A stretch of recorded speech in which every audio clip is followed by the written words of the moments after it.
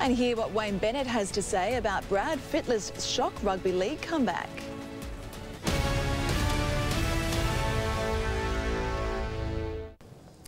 Brad Fittler's shock comeback for the NRL Nines next month has caught the attention of master coach Wayne Bennett. Fittler retired in 2004, but he's set to play again for the Roosters at the ripe old age of 42. Bennett was criticised last season for recruiting too many old players. He'd nearly fit into our recruitment plans here because we like those older players. He's probably a little bit young for us yet, but another year or two on him, I think we could probably bring him here to the Knights, and if he doesn't make it in the Nines. 32-year-old Clint Newton is Bennett's latest veteran recruit. Renowned teetotaler Wayne Bennett thought he'd woken with a hangover to news Brad Fittler will play for the Roosters in the Auckland Nines tournament. The 41-year-old legend's comeback isn't being taken seriously by some NRL rivals. Yeah, well, I woke up and I thought I had a New Year's hangover for a start, and I thought maybe I'm just a bit seedy today. And then I thought a little bit more about it, and I thought, well, he'd nearly fit into our recruitment plans here because we like those older players. He's probably a little bit young for us yet.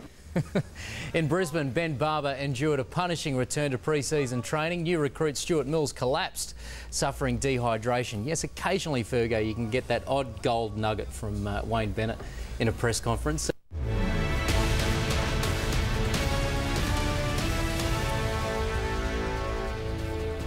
Tonight, rugby league player Russell Packer locked up for 2 years over a drunken Sydney assault. NRL player Russell Packer has been left shocked after being sentenced to 2 years jail over a drunken assault in Sydney last year. A magistrate described the attack as cowardly and deplorable and said the 24-year-old was lucky the victim's injuries weren't far worse.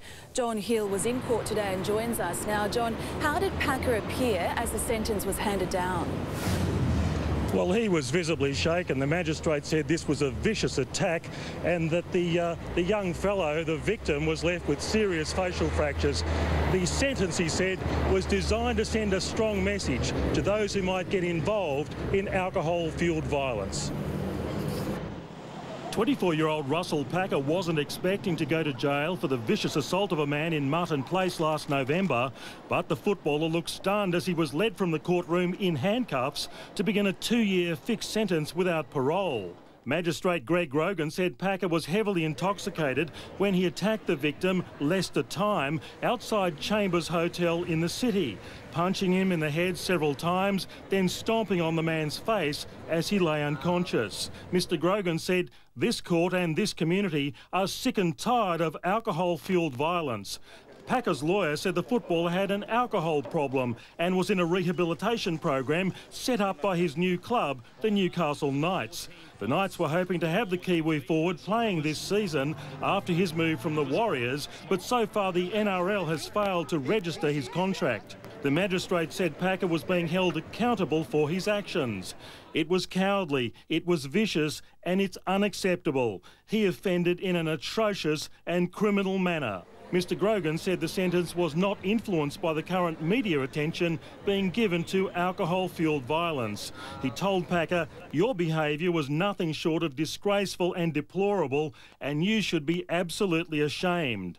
There's a process in place with the appeal and going forward to get the court date in February, and from there then we'll obviously support Russell through the process and his family, which I've got 2 young children. Packer's partner Laura was in tears as the footballer was taken to the cells. Now, Packer's lawyers are appealing the severity of the sentence, but the footballer has been denied bail. OK, thank you, John, for the update there. NRL player Russell Packer is behind bars and in shock tonight after being sentenced to 2 years jail over a drunken assault. The punishment also came as a massive surprise to Packer's supporters, who assumed his guilty plea would earn him a more lenient result. The Knights front rower turned up to court ready to cop his punishment. But when Magistrate Greg Grogan locked him up for 2 years, the 24-year-old was dumbfounded. His defence team expected leniency for the early plea. Jail time was not imagined. But Magistrate Grogan had other ideas. The facts are alarming. It was cowardly, it was vicious, wanton violence. The attack happened in the early hours of November 23. Packer and another man argued over a couple of cigarettes. Packer repeatedly punched the victim, knocking him to the ground where his head smashed onto the footpath.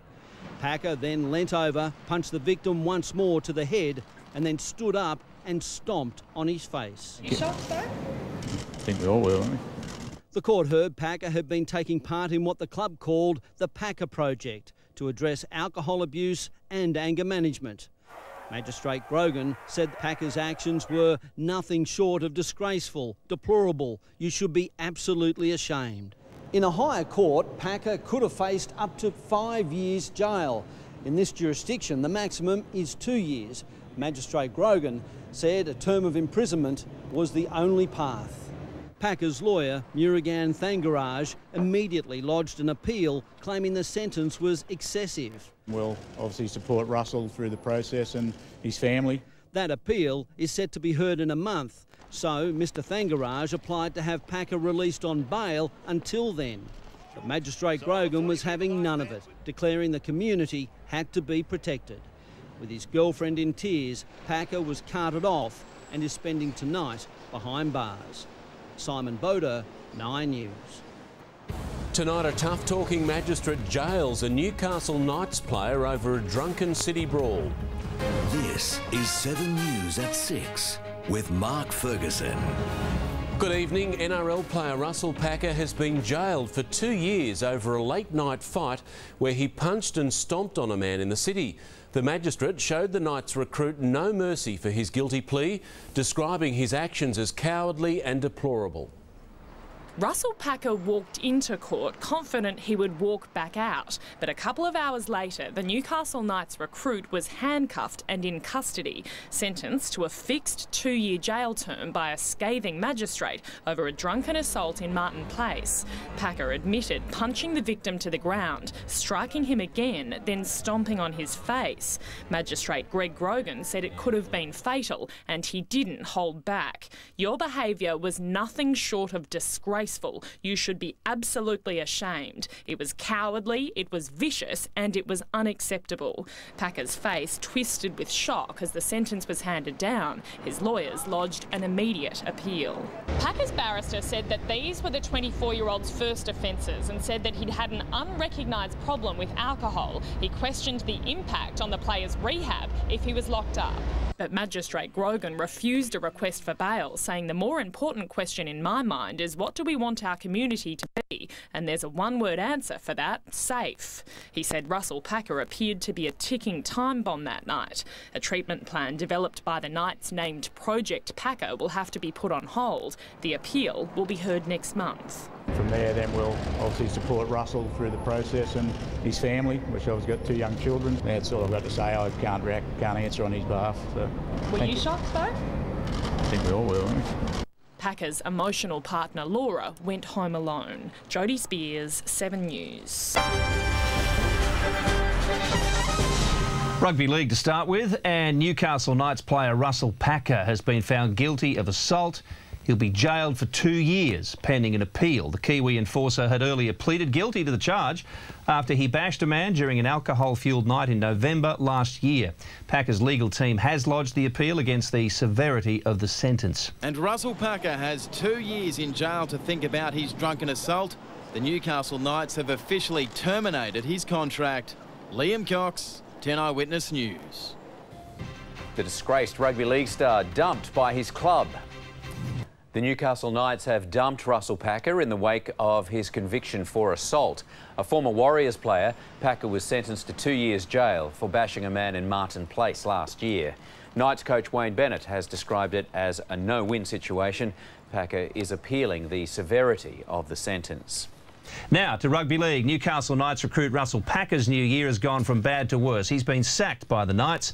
Last week, of course, you would have heard he'd been jailed for 2 years for a drunken assault. Now, the Knights CEO, Matt Gidley, said in a statement today that Packer's contract had been terminated and that the only reason it had been delayed until now was because the club had been following formal processes. Now, this has caused a bit of traffic on social media. Will, what are they saying? It certainly has, and a lot of people obviously are saying after all this spate of king hits and everything that's going on the street is that's a good job. 2 years is great. Glad the Knights have done it. Andrew Voss is one of those people, of course, well-known journalist, especially in Sydney. NRL Knights sack Russell Packer. Can't think of a single point to argue their decision. A lot of people agreeing with that. On the other hand, though, is Cooper Vuna, who now plays rugby in Japan, but has played a lot of Super Rugby as well. Good friend, of course, he's talking about Russell, got a 2-year sentence. A bit too harsh, don't you think? Well, maybe in some ways he's a victim of all of that stuff that's going around, but people are still very happy with the fact that the heavy hand of the law has been laid down. Yeah, there has been a lot of positive response. But, Joel, a good move from the Newcastle Knights. They have also said that they are going to be involved in helping Russell with his rehabilitation, whatever that is. Well, there you go. Look, I think they've done everything possible they can, the Newcastle Knights, take him to the court themselves. How long can you stay with the player? They're going to follow it up. I think they've done the exact right thing there, the Newcastle Knights, and well done to them. But they had to sack him, didn't they? I don't think there was any other course of action, really, not for anyone's sake. OK, we wish them all the best, though, in the future, because it's a very tough one for everyone involved, especially the victim, of course, who we cannot forget. 10 metres out, a set play here. You can get the party started.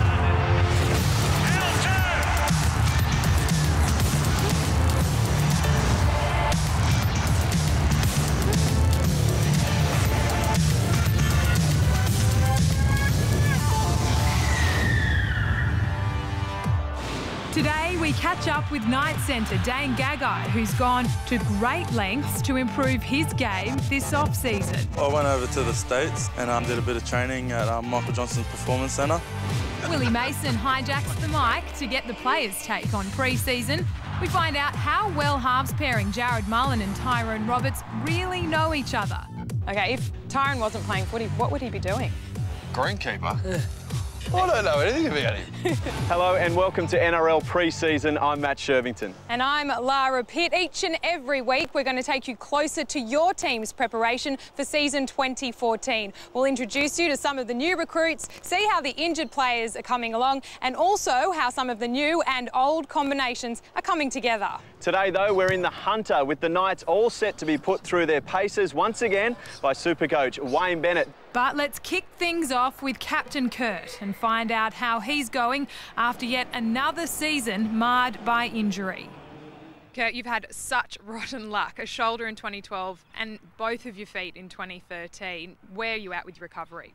Yeah, it's been a slow process. It's been a disappointing couple of years. And yeah, as I say, just to come back from a shoulder reconstruction in 2012 and looking forward to 2013. And then, yeah, just before Origin 1, hurt my right foot and come back for 4 games and just a freak accident, hurt my left foot in the same injury and was ruled out completely for the rest of the year and surgery from there. All right, rehab now. I'm sure you're busting to get back into it. What's the length of time you need to be back to your best? I'm really confident it's going to be right for round 1. I certainly want to be a part of round 1, which we're playing Penrith at Penrith. So I've just got to do everything I can to make sure it's right, and physio and rehab, and looking forward to the start of the year now. Watching the team from the sidelines, given their run, would have been very difficult, but I guess so much to build on this year, given the success of last. Yeah, there was certainly some mixed emotions. I was really disappointed to be ruled out for the rest of the year because I was looking forward to semi-finals, and I could feel the momentum being built from our team in the lead up to the semis, and just the feel around the town and how much support we had from our fans. It was, it sort of took us back to the 2001 and 97 times where there were so many buses getting taken down to Melbourne and even Sydney for the Roosters game. It was, it was a great time, and I think the boys really felt that. So you were there in Melbourne. Nobody expected you guys to go down there and beat Melbourne in Melbourne. They were the premiers. Did you sense that something was going to happen that Saturday night? Yeah, I did. I felt it probably even a couple of weeks before that. Just the way we were playing games, and I suppose the way we were winning, and the way we were playing as a team. I felt the momentum and the confidence starting to build through the end of the year, and there was so much. I suppose we hadn't won, and so much talked about that we hadn't won down in Melbourne for so many years, and they're a great team. We've really struggled down there against them in previous years, but they went out there and played their best and certainly got a great result. Coming back this year, where do you think Wayne will put you? Yeah, I'll be playing at hooker, I think, this year. I had a good chat to Wayne, and obviously with Bedsy finishing up, I'm happy to play there again full time. How exciting is that for someone like Tyrone? This gives him an entire pre-season to work with Jared and really get that combination even better than it was last year. Yeah, it certainly does. I think any time you get experience in a position and you get some confidence in it, it certainly translates onto the field. So I've just seen him, train this morning. He's confident. He's into his 3rd year of pre-season, and that just, as I say, builds confidence, builds belief in your own ability. And the coaches shown that in him last year, and I think he had a great finish last year. So overall, obviously early days, but where do you think the side can do better? It's only one more step, and you're in a grand final.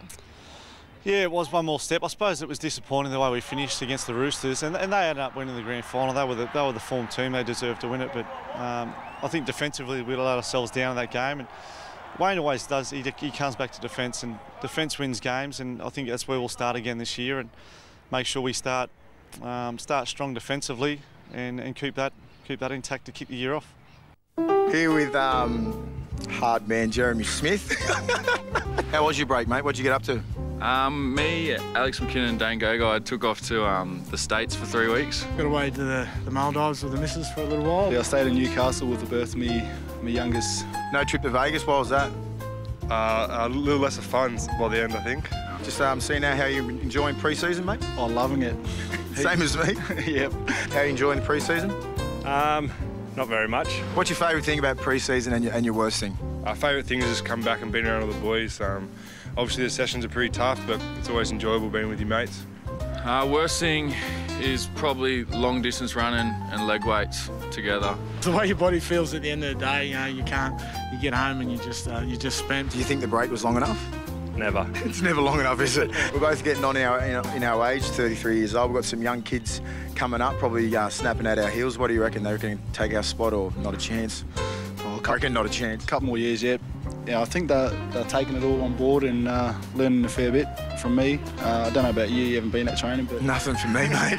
How's Wayne Bennett been? He's been back for a week now. He's been rattling a few cages. How you been feeling? Yeah, it's good to have him back. There's always a few blow-ups. I think there's a little less on me this year with a few younger boys in the squad, so it's always good to give me a bit of slack. Do you reckon they're going a bit too hard on the older fellas here? We're getting run into the ground trying to retire us, I reckon. You haven't even started pre-season yet, have you? No, I haven't done anything. I just did a run today. Well, it's not unusual for an Aussie footy player to spend some time in the Super League, but you, Michael Dobson, spent an extended period over there and also in the prime of your career. Welcome back to Australia. Yeah, thanks, mate. It's good to be back. Long time over there. What did you learn? I got a chance to establish myself in the Super League, playing week in, week out, and it just gave me a chance to get more knowledge of the game, play against quality players week in, week out, and I think I did pretty well over there, and it's good to be back, and hopefully I can get a good crack here. Haven't played in the NRL since 2008. Are you concerned that the game might have changed a little bit? Oh, it definitely would have changed, but as I said, I've been playing first grade over there for 6 years, and I've got a lot more years under my belt, being 27 now, and yeah, it's going to take a little bit of time with this speed of the game, but that's what trials are for, and hopefully early on in the season. You established yourself extremely well in that halfback position. Is that where you're hoping to play here in Australia? Oh, it's obviously my preferred position, but if Wayne puts me somewhere else, I'll happily go anywhere as long as I'm hopefully playing first grade. That's the goal, and I know I've got a job in front of me with Tyrone there and also Jared, so we'll wait and see what happens. Huge potential this team showed in 2013 and obviously heading into 2014. How did you end up here? Yeah, well, it came around pretty quick actually. I got an offer from Newcastle and it happened within probably 20 minutes. I said yes, and yeah, I'm excited because the way they finished last year, hopefully I can be a part of something special this year. Look, I want to talk about this international quota rules back at Hull in 2011, where essentially you were deregistered for one Willie Mason. How do you find yourself now playing with him? Yeah, it's obviously good to be playing with him. I didn't get a chance to play with him there because I got deregistered for him to play when I was injured, and yeah, it was a pretty random situation, but he's definitely a character and he's good to have around the joint. Has he bought you a beer or something and said, mate, thanks for the opportunity? No, he hasn't, but I'm sure there'll be plenty of time for that, mate. It's been a little bit of a slow start to the pre-season for you. Tell us about your injury. Yeah, I just a bit of shoulder surgery to tighten up a few injuries there, and I can't wait to really rip in with the boys once I'm back going fully fit. Mate, good luck in 2014. Thank you.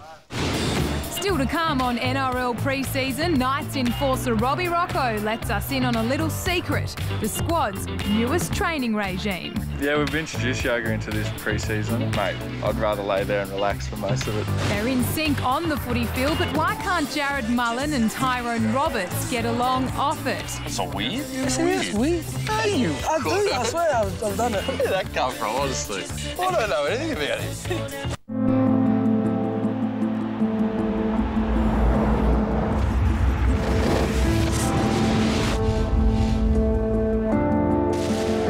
The reigning premiers, the Melbourne Storm, beaten at home just once this season. At this time of year, you expect them to lift in a big way.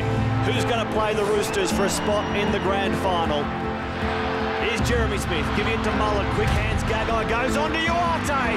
Uarte with one to beat. Uarte is in. He bumped Billy Slater away and said, "Let me score the first try." Cameron Smith heading across field deep. Woodham goes long. Here's Maurice Blair. Melbourne are off and running. They answer Achille Uarte through Maurice Blair. Hilda to Mullen. Flat. Bo Scott gives it for Houston. Chris Houston goes over. On half-time, Newcastle now 10-4. Comes to Mullen, who measures his kick. It's still a bomb for Slater, who leaves it behind on the ground, picked up, over goes Matt Hilda. This is the last for Melbourne, from 28 metres out, it comes for Cronk to chip and chase. Cronk is there, he gets it, throws the ball out, a push on from Bromwich to Wonga, Sissa Wonga. That's some of Melbourne's best. They're not dead yet. 15 seconds, what's coming next? Norrie gives it for Smith to go long. On the Cronk, Proctor into a hole, infield, Slater, he's the man they want with his hands on the ball. There's the siren, is that the end? It is! Newcastle live to fight another week. With Wayne Bennett in charge, some veterans in the field, they've won it 18-16. Well, the Knights' first trial match is a little bit different to previous years. They'll take on a team of non-elite Indigenous players to kick off the Festival of Indigenous Rugby League. It all takes place on the 8th of February at Hunter Stadium, with the Knights taking on the First Nations Goannas, coached by New South Wales Blues coach Laurie Daly. After the Auckland Nines tournament, Newcastle will clash with the Raiders. That's at Scully Park, Tamworth. And the Knights' opening game of 2014 sees them travel to Centrebet Stadium to take on the Penrith Panthers. Now, we all know how fast Dane Gagai is out on the footy field. Well, in the off-season, he's taken his speed work to new heights, as Lara found out. He steps, he puts on a sprint, he steps and he swerves, and he takes it inside the 30-metre line. Dane, straight back into pre-season, but you went away on a bit of a trip. Tell us about that. Yeah, I went over to the States. We landed in Dallas, and me, Robbie Rocco and Alex McKinnon did a bit of training at Michael Johnston's Performance Centre. And yeah, they compared us to a lot of their athletes. We did a bit of testing, a bit of training, and yeah, we got a lot from it. They helped us work on our sprinting technique. We got some sprinting coaches, and yeah, they gave us the elite, I guess, facilities. What can you bring back to the field here? The professionalism of a lot of the athletes I met over there, and it was just a bit of an eye-opener for me. So, yeah, I think it's the best thing I could have done, because I've come back into this pre-season with a lot different attitude, and I'm just trying to work every day just to improve myself and just try to become the best player I can be, and just never stop trying to improve. Where do they go? They come right. Mullen to Gagai, and out the back to Achille Uarte. Great year last year. Your first taste of finals football. What did you learn? Yeah, obviously, first taste of finals football, a lot of butterflies and nerves, but it makes it a lot easier when you still got those older heads in the group, like Willie Mason, Jeremy Smith, Bo Scott, Chris Elston, and then having the Coach Withers and Wayne Bennett. I felt comfortable in the finals. I didn't feel out of place, and I don't think any of the boys did. Yeah, we obviously fell one short from last year, but never know what's going to happen this year, so all we can do is just try to keep improving every day and, yeah, just work harder. Last year, the Knights were labelled Dad's Army. They go into this season, though, losing over 400 games of experience. Let's take a look at who has moved on. Danny Badiris hangs up the boots, and Neville Costigan has signed with English side Hull KR. Craig Gower also departs after a short stint in Newcastle. The Knights also lose youngsters Kevin Nguama and Peter Matautai, along with Will Smith. 2014, though, sees the return of local favourite Clint Newton after being released by the Panthers, and former Raiders halfback Michael Dobson returns after 6 years in the Super League. On the paddock, the team certainly looks healthy and raring to go for the new season, but from your perspective, most importantly, how's the team looking off the field? Yeah, really good. I mean, we're working pretty hard. There's not a lot of downtime, particularly for our administration. Although the players get some time off in October, we tend to keep our heads down and review the year and start planning for the next year. So, yeah, we're looking forward to the season. How much did that back end of the season help you guys? Because this town really got back behind the club. Yeah, I think that was a real highlight for me, particularly leading into that Roosters game in the grand final playoff. It was great to see the town come alive, and certainly plenty of red and blue down in Sydney for you know, for that big game. So that was nice to see. So there's no doubt when our team's playing well, you know, it brings enormous confidence to our entire region up here. So hopefully we can start 2014 the way we finished 2013. You've had a busy off-season with a couple of young players taking them on a remarkable journey. Can you tell us a bit about that? And first of all, there was an award given out. Yeah, that's right. So it's the Kokoda Spirit Award. So we take a few of our most promising NYC players over to Kokoda. The 4 young players that come with us were Sione Matautai, Joe Tapine, Josh Birch and Lachlan Fitzgibbon, who will all feature in our NYC team this year.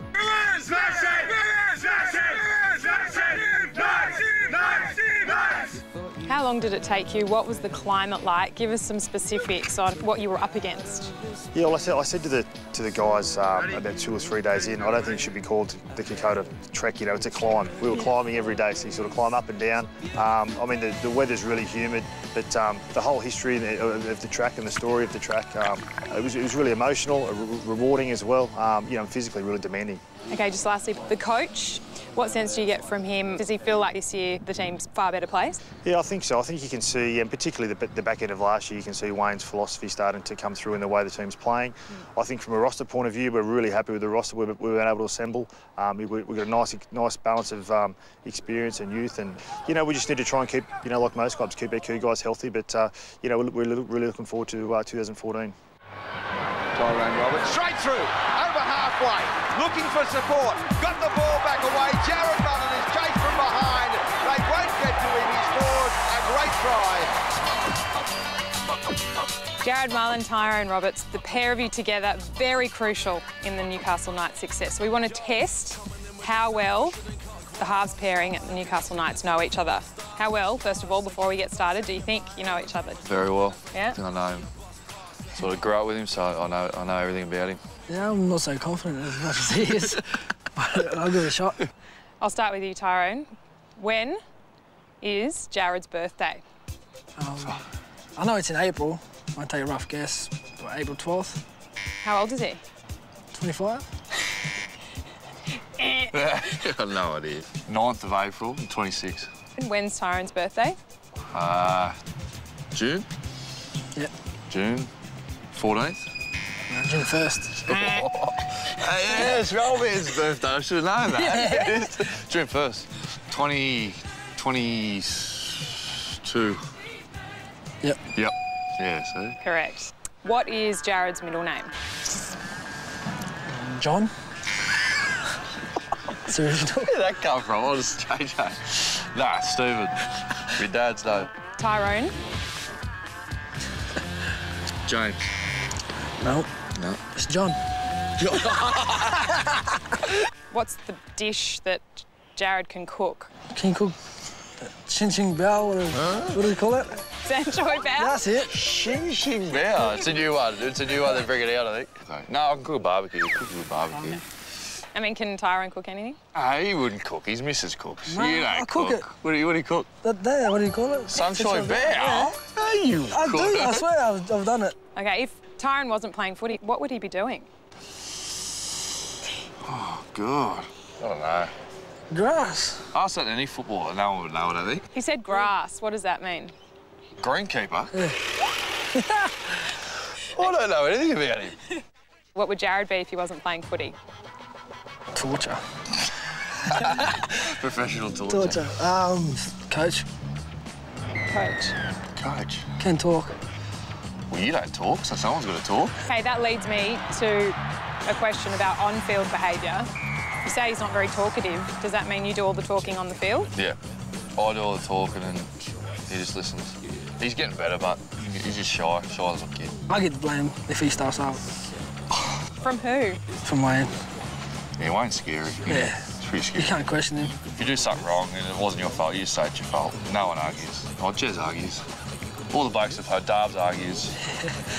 all the Wayne's blokes argue, but... You two aren't Wayne's blokes? I've set him up for a couple of tries. I think he's turned the favour, I reckon. Oh, yeah. Of course you have. Doing a lot of talking now. It's good. Yeah. Save it for the field, mate. OK, well done. Good luck this year, boys. The Newcastle Knights were the sleeping giants of the 2013 season, surprising many making it to the grand final qualifier. They rode a wave of top form inspired by some individual brilliance. In particular, 22-year-old back rower Robbie Rocco, one of only 2 Novocastrians to play every game. Gidley then trying to bring them in. Rocco will score. Rocco scores for Newcastle. Following this standout year, the young Knight is back for another gruelling pre-season. But when we sat down with him, he quickly explained how different the club's approach is this time around. Yeah, we've introduced yoga into this pre-season. I know Danny Badiris still goes. He still keeps his rig in good nick, so I've been going with him a fair bit, and then now it's a part of our training schedule. So I've done a little bit of research. What's your favourite move? I've got it here, but I want you to tell me. My favourite move, I don't have a favourite move. Would you like me to tell you your favourite move? No, you don't, because my favourite one's laying there on my back with my eyes closed. The twisted crescent lunge. Oh, yeah, yep. Can you show us? Twisted crescent lunge, that one? I don't know, you're telling me, is that it? Yeah, that's that one, but, mate, I'd rather lay there and relax for most of it. Rocco, a local boy born and bred in Maitland, always had aspirations of playing for his beloved Knights, but to fulfil his childhood dream, he would have to say goodbye. The next stage of his journey would take him away from New South Wales and lead him to a man that's left a lasting impression on this talented forward. I got offered to go down and play under-20s with Melbourne. That was under Brad Arthur, who's the current coach at Eels now, and you know he was probably my most influential coach at them. You know, he changed the way I played and the way I approached training and games and made me a better player, and it's probably a big reason why I'm playing now is the time I spent down there under him and obviously under Craig. Rocco made the trip back to Newcastle, signing with the Knights in 2012, a year that coincided with the return of club legend Danny Badiris, giving the gun local a unique opportunity to play alongside his childhood idol. Yeah, like I still remember supporting the Knights growing up and you know, watching Badiris play, you just wouldn't think you'd play with him. You know, it's not something that entered my mind at all. It was something that I did growing up here. Me and Dad would come to the games, but I've learnt so much from players past and present, even Matt Gidds and Chief, who hang around the club a lot. I love talking to them. It's so good for me and for my playing career. Robbie's success has stemmed from a deep-rooted family support network, including his biggest fan, his mum. She gets so excited and so ecstatic over every little training session or a bit of media that gets thrown up. So, you know, she's incredibly proud. But you know, the rest of the family, yeah, it's so good to be playing NRL in a town where we're from and where they're around, because you know they get to watch every game and support your games. And I mean, you know, it makes it so much worthwhile when you finish a game and you know you played well and your family was there. It's just, you know, it's that extra bit. Robbie's family life and playing career crossed paths early last season, with his sister Becky dating Titans captain Greg Bird. A trip to the Gold Coast in round 7 took on a very different complexion. You know, I was more worried about performing well than getting one back on someone who dates my sister, but you know, try and line him up. Oh, he tried to line me up a few times, and it was all right. It was a good bit of fun. I like the competition, and you know, I'm sure that'll be something that's going to brew between us for the next few years while he's playing and I'm playing. So I'm looking forward to it. But you know, I think he hasn't beaten me yet.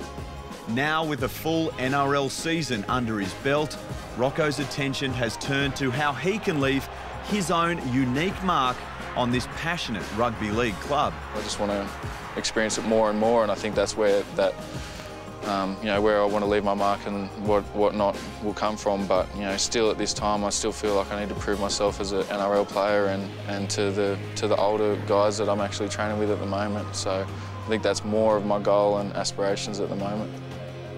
He's had a history of trouble, and tonight Willie Mason is back in the headlines. The Newcastle Knights player was caught drink driving on his way to training this morning.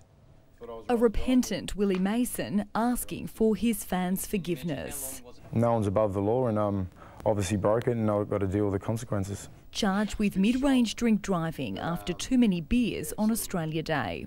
The last drink was at 11:30. You know, so I had about 7 hours sleep, so I thought I was fine.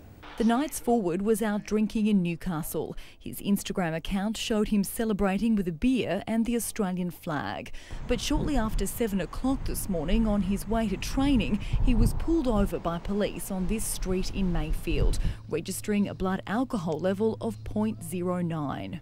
Yeah, I was a bit shocked, but yeah, sort of reality hit straight away. You know, they took me in and you know, arrested me. It's the latest chapter in a controversial playing history. Fined for a boozy night out during a 2004 Origin camp. Voted the league's most hated player by fans in 2007. And in 2008, he was caught urinating in public in Port Macquarie. His sign-up to the Newcastle Knights was seen by many as a lifeline for the troubled star, and this latest incident couldn't come at a worse time for the club. Less than a month after prop Russell Packer was jailed for 2 years for assaulting a man outside a Sydney bar. Now their star forward will also go before the courts. Well, hopefully this doesn't reflect on the last couple of years that I've, you know, played, and my profile and image and all that kind of stuff. And Laura Tunstall is at NRL headquarters tonight. Laura, what's the league's official response?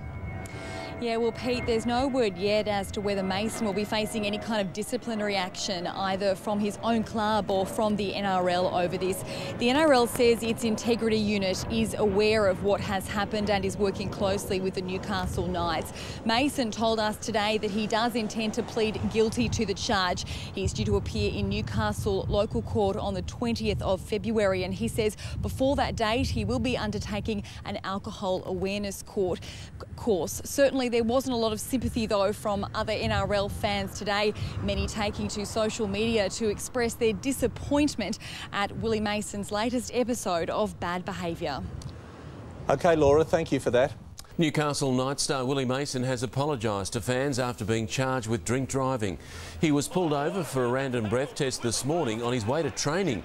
He registered a reading of 0.09.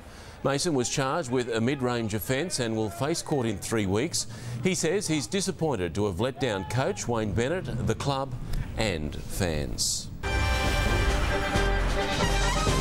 The Newcastle Knights club has had another unwanted incident in the lead-up to 2014 season. Forward Willie Mason has failed a random breath test this morning. He was pulled over on his way to training and allegedly blew 0.09. He was charged with low-range drink driving and will face Newcastle local court on February 20. Will, plenty of social media reaction to this one, I'd imagine, including from Willie. Yes, the big man has apologised, and here is his tweet. I've taken the spelling mistakes out for everybody. Mace21, just want to say sorry to everyone. I take full responsibility. It was bad judgment. I thought I was fine to drive. Obviously not. Sorry again. So it seems as though he's had a big night and thought he was all right in the morning, but clearly not. But the fact is that, you know, he was going to training, so he probably should have laid off the sauce. I don't know. Anyway. Poor judgment, Sugar, or an unwanted trend? I think it's a little bit of both, actually. And I think for the NRL and the club, so much money involved in this great game of ours. hours. I think it's time now, these early training sessions, that I don't know why every player wouldn't have one of those do-it-yourself breathalyzers, keep it in the car, just to get on the front foot there. So, look, it was bad judgment off to a training session. I wonder what Wayne Bennett thinks about that the night before a big season. So, bad judgment for sure, but we need to be doing something a bit more than that. Maguire was in the sights of the Broncos, while Wayne Bennett has again been linked to a return to Brisbane next year. The Knights coach isn't rushing to replace sack prop Russell Packer. I want a quality player to come to the club. I don't want some journeyman.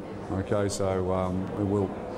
I'm confident enough with what I got there. Newcastle dominated their match against the Goannas, a team made up of amateur Indigenous players and former NRL stars.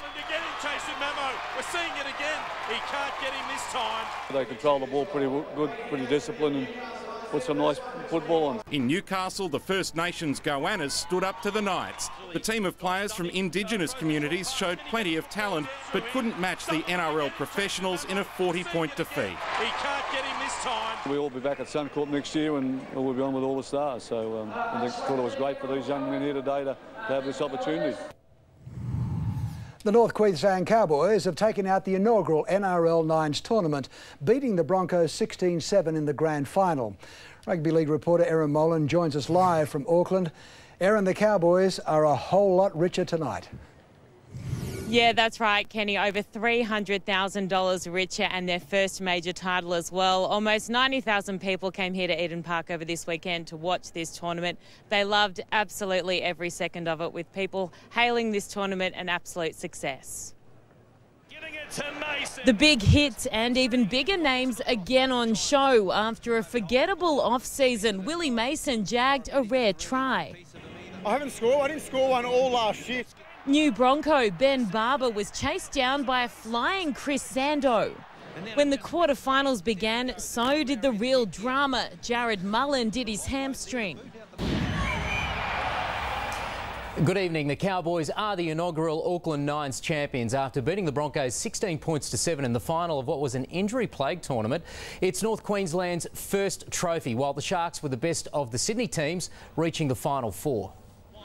Dressed to the nines for the Nines, the Sharks, even without Paul Gallen and Todd Carney, stormed into the playoffs. Nathan Gardner, a ball back on the inside, a little bit of Sharks magic. The Knights steamrolled the Tigers on their way to the quarters. Out of my way, he says. Yesterday's hero, Brad Fittler, was a spectator as the Roosters fell to the Bulldogs, both out of the running though. Josh Dugan set up the Dragons' win over the Storm, but Dylan Farrell won't remember much of it. Newcastle's Jared Mullen carved up the Broncos in their quarterfinal until this. Oh no! Mullen has done a hamstring. Sniper! There's a sniper at Eden Park. Shot him. The Broncos through to the semis. Sonny Bill Williams and the majority of the Roosters grand final stars had a low-key tune-up for the World Club Challenge, skipping the Nines to play a trial at Wyong last night. A rusty Sonny Bill still caused plenty of problems for Newcastle's reserve graders in a special appearance at Morrie Breen Oval. It was a rare treat to have them out all in the one hit, but we're thankful they all got through unscathed and played quite well. Jared Wirrie-Hargreaves is ready for his battle with Wigan on Saturday, scoring a try in the Roosters' 32-4 win. Todd Carney and Jared Mullen will both carry torn hamstrings towards round one. You don't go there to tear the hammy, I suppose, but it was a good atmosphere over there and they really put on a good show. So It's a greatest fear as coaches in the pre-season, but I don't think there's any more there than would have been with the 16 teams playing somewhere else across the country. Surprisingly, League's most seasoned players survived unscathed. He's got a sore headgear, that's about it. Yvonne Sampson, 9 News. Coaches and players say the Auckland Nines must stay. Don't create a fuss over a bloody injury over a new tournament, because if it happens today or round one, it's no different. David Williams should know tomorrow if he'll play again this season. At the moment, it's just a grade 1 abrasion. Just a little scratch on the knee, I think. It's amusing for the Wolfman, not Lachlan Coote.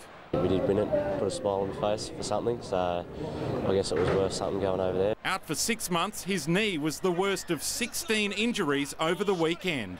That's our greatest fear as coaches in the pre-season, but I don't think there's any more there than would have been with the 16 teams playing somewhere else across the country. It's part of the game. As soon as you sign that contract, if you want to play nines, you get injured, so it's part of the deal. Matt Carmichael, 7 News. Plus, a blow for the Knights ahead of the NRL season. The sport now with Matty Burke and Jared Mullen could miss the first 4 months of the season. Yeah, not a great start to the year, is it, Hugh? Scans show the Newcastle Knights at 5/8 has torn his hamstring off the bone. It's a devastating result for Mullen, who was in career-best form last season. The former New South Wales Origin player suffered the injury during the Auckland Nines. Not so lucky for the Knights playmaker Jared Mullen, who is facing up to 4 months on the sideline after tearing his hamstring. Sport now with Jim Wilson, and Jim the Nines claims another casualty. Mark, it's a major blow for a Newcastle star that could also impact on the Blues for Origin, but there's good news for Manly. We begin with breaking news at Penrith with former Dragon and star recruit Jamie Soward suffering what appears to be an ankle injury. Soward left the club after training today in a moon boot and immediately headed for scans. Now, the fallout from the Auckland Nines continues with Manly's David Williams cleared of serious injury today, but Newcastle star Jared Mullen, he could be sidelined for up to 4 months. Scans indicate Mullen tore his hamstring off the bone against the Broncos. He'll see a surgeon on Monday who'll confirm the extent of the damage. That's pretty shattering actually, but mate, I'll just have to get in the rehab and get back on the park as soon as possible. And Kurt Gidley made a promising return from a foot injury in the Knights' 34-14 win over the Raiders in Tamworth. Juro Sen, 7 News. A brand new segment this year. Yes, we have, and it's all yours, Erin. It's something that I'm happy. I've got something that I want to pass on to you. We'll find out what that is. But we are calling it the Molan Files. What's it all about? YouTube, Twittering? There's a few different parts to it. So it's basically, we've got the player picks, which is the players' favourite YouTube videos. There's a lot of very funny stuff in there. We've got social media, and anyone that follows me on Instagram or any social media knows that I absolutely love it, sometimes too much. Twitter? Which you do tell me. Twitter, I do. You've just joined Twitter as well. Yeah, I joined it yesterday. Which is very exciting, so follow both. So it's good, Yeah, loving it. So we're going to look at players' tweets, fans' tweets, lots of different funny things on Instagram, Facebook, the whole shebang. Also, lookalikes, which Slats has passed over my way, a fan favourite. So we've got lots of lookalikes as well. But as you would say, Bo, we've also got an opener. So roll the tape, Ginjal.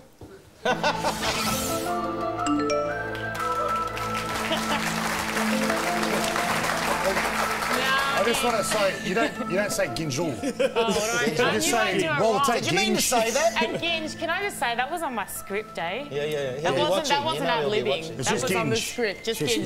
Not roll Ginjal. the tape, Ginj. Yeah. Well, you've already done it, so you just... Yeah, it's too late. OK, now in player picks, the players have given us their requests for the best YouTube and online clips to show you. Now, this week, our player pick comes from the Knights, from Adam Cuthbertson.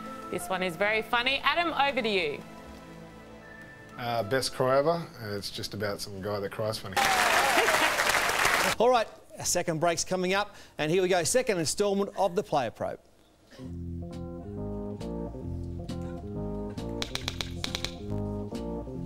At primary school, I got cups and spoons a lot because cups listening to primary school kids sounds like cups and spoons. The Panthers unleashed a physical mauling on Newcastle to open their NRL 2014 account. The Knights lost a number of key players to either injury or concussion as Penrith ran away with the contest, winning 30 points to 8. Old faces at a new club, Darius Boyd in trouble, Dave Simmons in agony, while Knights fans were probably wishing Danny Badiris still wore the number 9. But it was Newcastle crossing first in fine style. Running over the ball, Bo Scott will take some stopping. Kurt Gidley's day finished early after being concussed. Gidley's head is hit. It was clear that this was round 1, the Skills suffering in 28-degree heat, but the Panthers brought their fans to their feet just prior to half-time in unlikely fashion. Who loses it forward, back to Soward. Soward goes to Elijah Taylor, and persistence pays off. Penrith with just 5 wins from 20 games against the Knights at Sportingbet Stadium, but they surged to the lead on the back of a rampaging Josh Mansour. Josh Mansour! And guess who moments later? Josh Mansour again! The winger turned acrobat Penrith up 18-8, and it was a Pink Panther party when Dean Farray chipped, chased and dished off with class. Here comes a try for Docker! Get out of my way, he says! The Panthers moving aside Newcastle to claim a solid round 1 victory. Rob Canning, 9 News. Good evening. The Panthers have shown no mercy against an injury-ravaged Newcastle at Penrith this afternoon. Reduced to 14 men, the Knights were hammered 30 points to 8 after leading by 2 at half-time. Penrith's big signings were in demand. A sidelined former Titan, a former Dragon and a former Bronco back where it all began. But celebrations were brief. The try disallowed for a cheeky jersey grab by Lewis Brown on Kurt Gidley. After fending off the Panthers, the Knights hit back. Dobson flat, running over the ball. Bo Scott will take some stopping. Darius Boyd was a first-half casualty, straining his hamstring. Then Gidley was sent for a concussion test after copping a double blow in this tackle.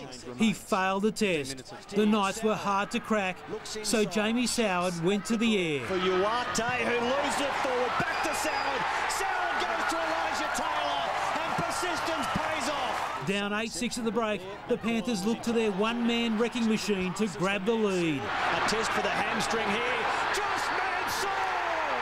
Running through or running around, the Penrith Flyer had a field day. Josh Mansour again! The home side putting on a show against a depleted Knights team. Here comes a try for Docker. Get out of my way, he says. Newcastle down to 14 men after Tyrone Roberts was floored. The Knights beaten and badly bruised by a ruthless Panthers outfit. Now McKinnon! Stopped by Nigel! Jerosin, 7 News. Same scenario for Knights. Kurt Gidley, who wasn't allowed to come back on yesterday after the Panthers. I know the boys spoke about that. Tyrone Roberts as well will be monitored. Their teammate Darius Boyd left the field after hurting his hamstring. Club will know more this week. The Knights have had a horror start to the year with injury. Probably no other club more affected than them. They obviously lost Jared Mullen in the pre-season as well. And for their coach, Wayne Bennett, as experienced as he is at a loss as what to do. Yeah, down to 2 interchange, and you've got guys out of position and cost us 2 tries, but it wasn't their fault. It's just that they're not used to playing there, and that became the 18-8 lead there, the bit of momentum they wanted. And after that, we were brave, stayed at it, but it just wasn't running for us. Wayne, were you happy enough with Gagai's performance that you'll probably keep him at fullback next week if Darius doesn't play? Oh, it's a tough call at the moment. I don't know what I'm going to do. We've got to find a centre. If we put him in fullback, we've got to find a centre. And got to find something else, and I might have to find another hooker. And it's too early for me to call those. Well, Chris, fair to say that's probably the game from hell. You lose by 22, and you're 1-7 and 9 in the sheds busted. Yeah, that's right. We had plenty of changes out there, and we weren't controlling the ball well. And the Panthers just did that better than us and put some points on. So yeah, it was a tough day at the office. Rule changes, speeding up. How'd you feel it? Yeah, it was pretty quick out there. They kicked it 40-20 and we went to the scrum and they said, no, it's a tap, and sort of caught me off guard. But the rule change has made it a lot quicker, and I suppose it's more entertaining for the fans, tougher on the body, but we'll adapt to it. And Willie Mason banned from driving after an all-day bender. Rugby League star Willie Mason might be back on the field for the Newcastle Knights, but he'll be off our roads for some time yet. Today he was sentenced over the drink driving charge that followed an 11-hour bender. Natasha Squarey was there.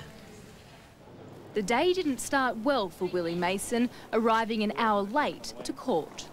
Anything you want to say, Willie? Any apologies? To learn his punishment for getting so drunk on Australia Day. He was still almost twice the limit when he was pulled over the next morning on his way to work. His barrister told the court he should have made wiser decisions.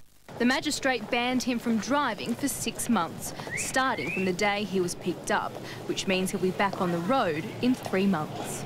I respect the court's judgment, and I accept everything that I've got in there. So, yep, just get on with life now. He was also fined $900.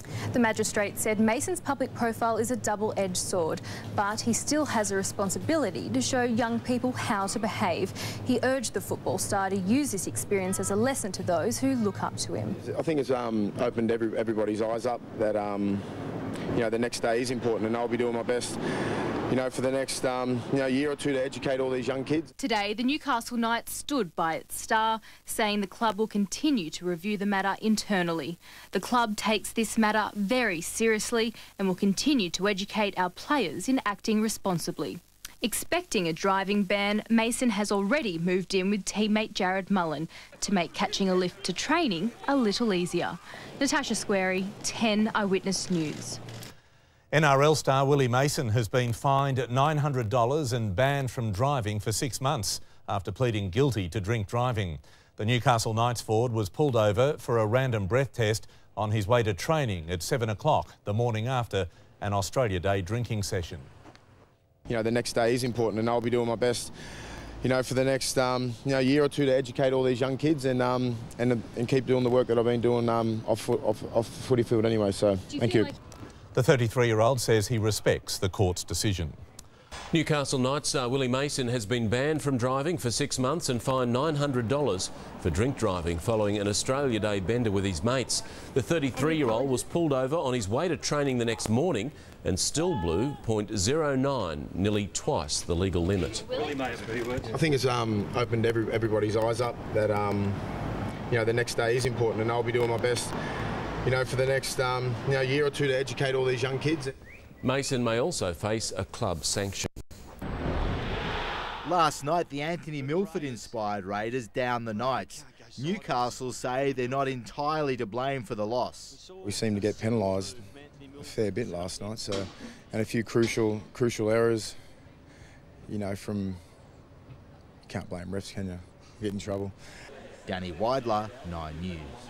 Now, they're not the only club that would appear to be in financial strife. A deadline is looming for the Nathan Tinkler-owned Hunter Sports Group to roll over a $10 million bank guarantee, which was part of the buyout deal executed back in 2011.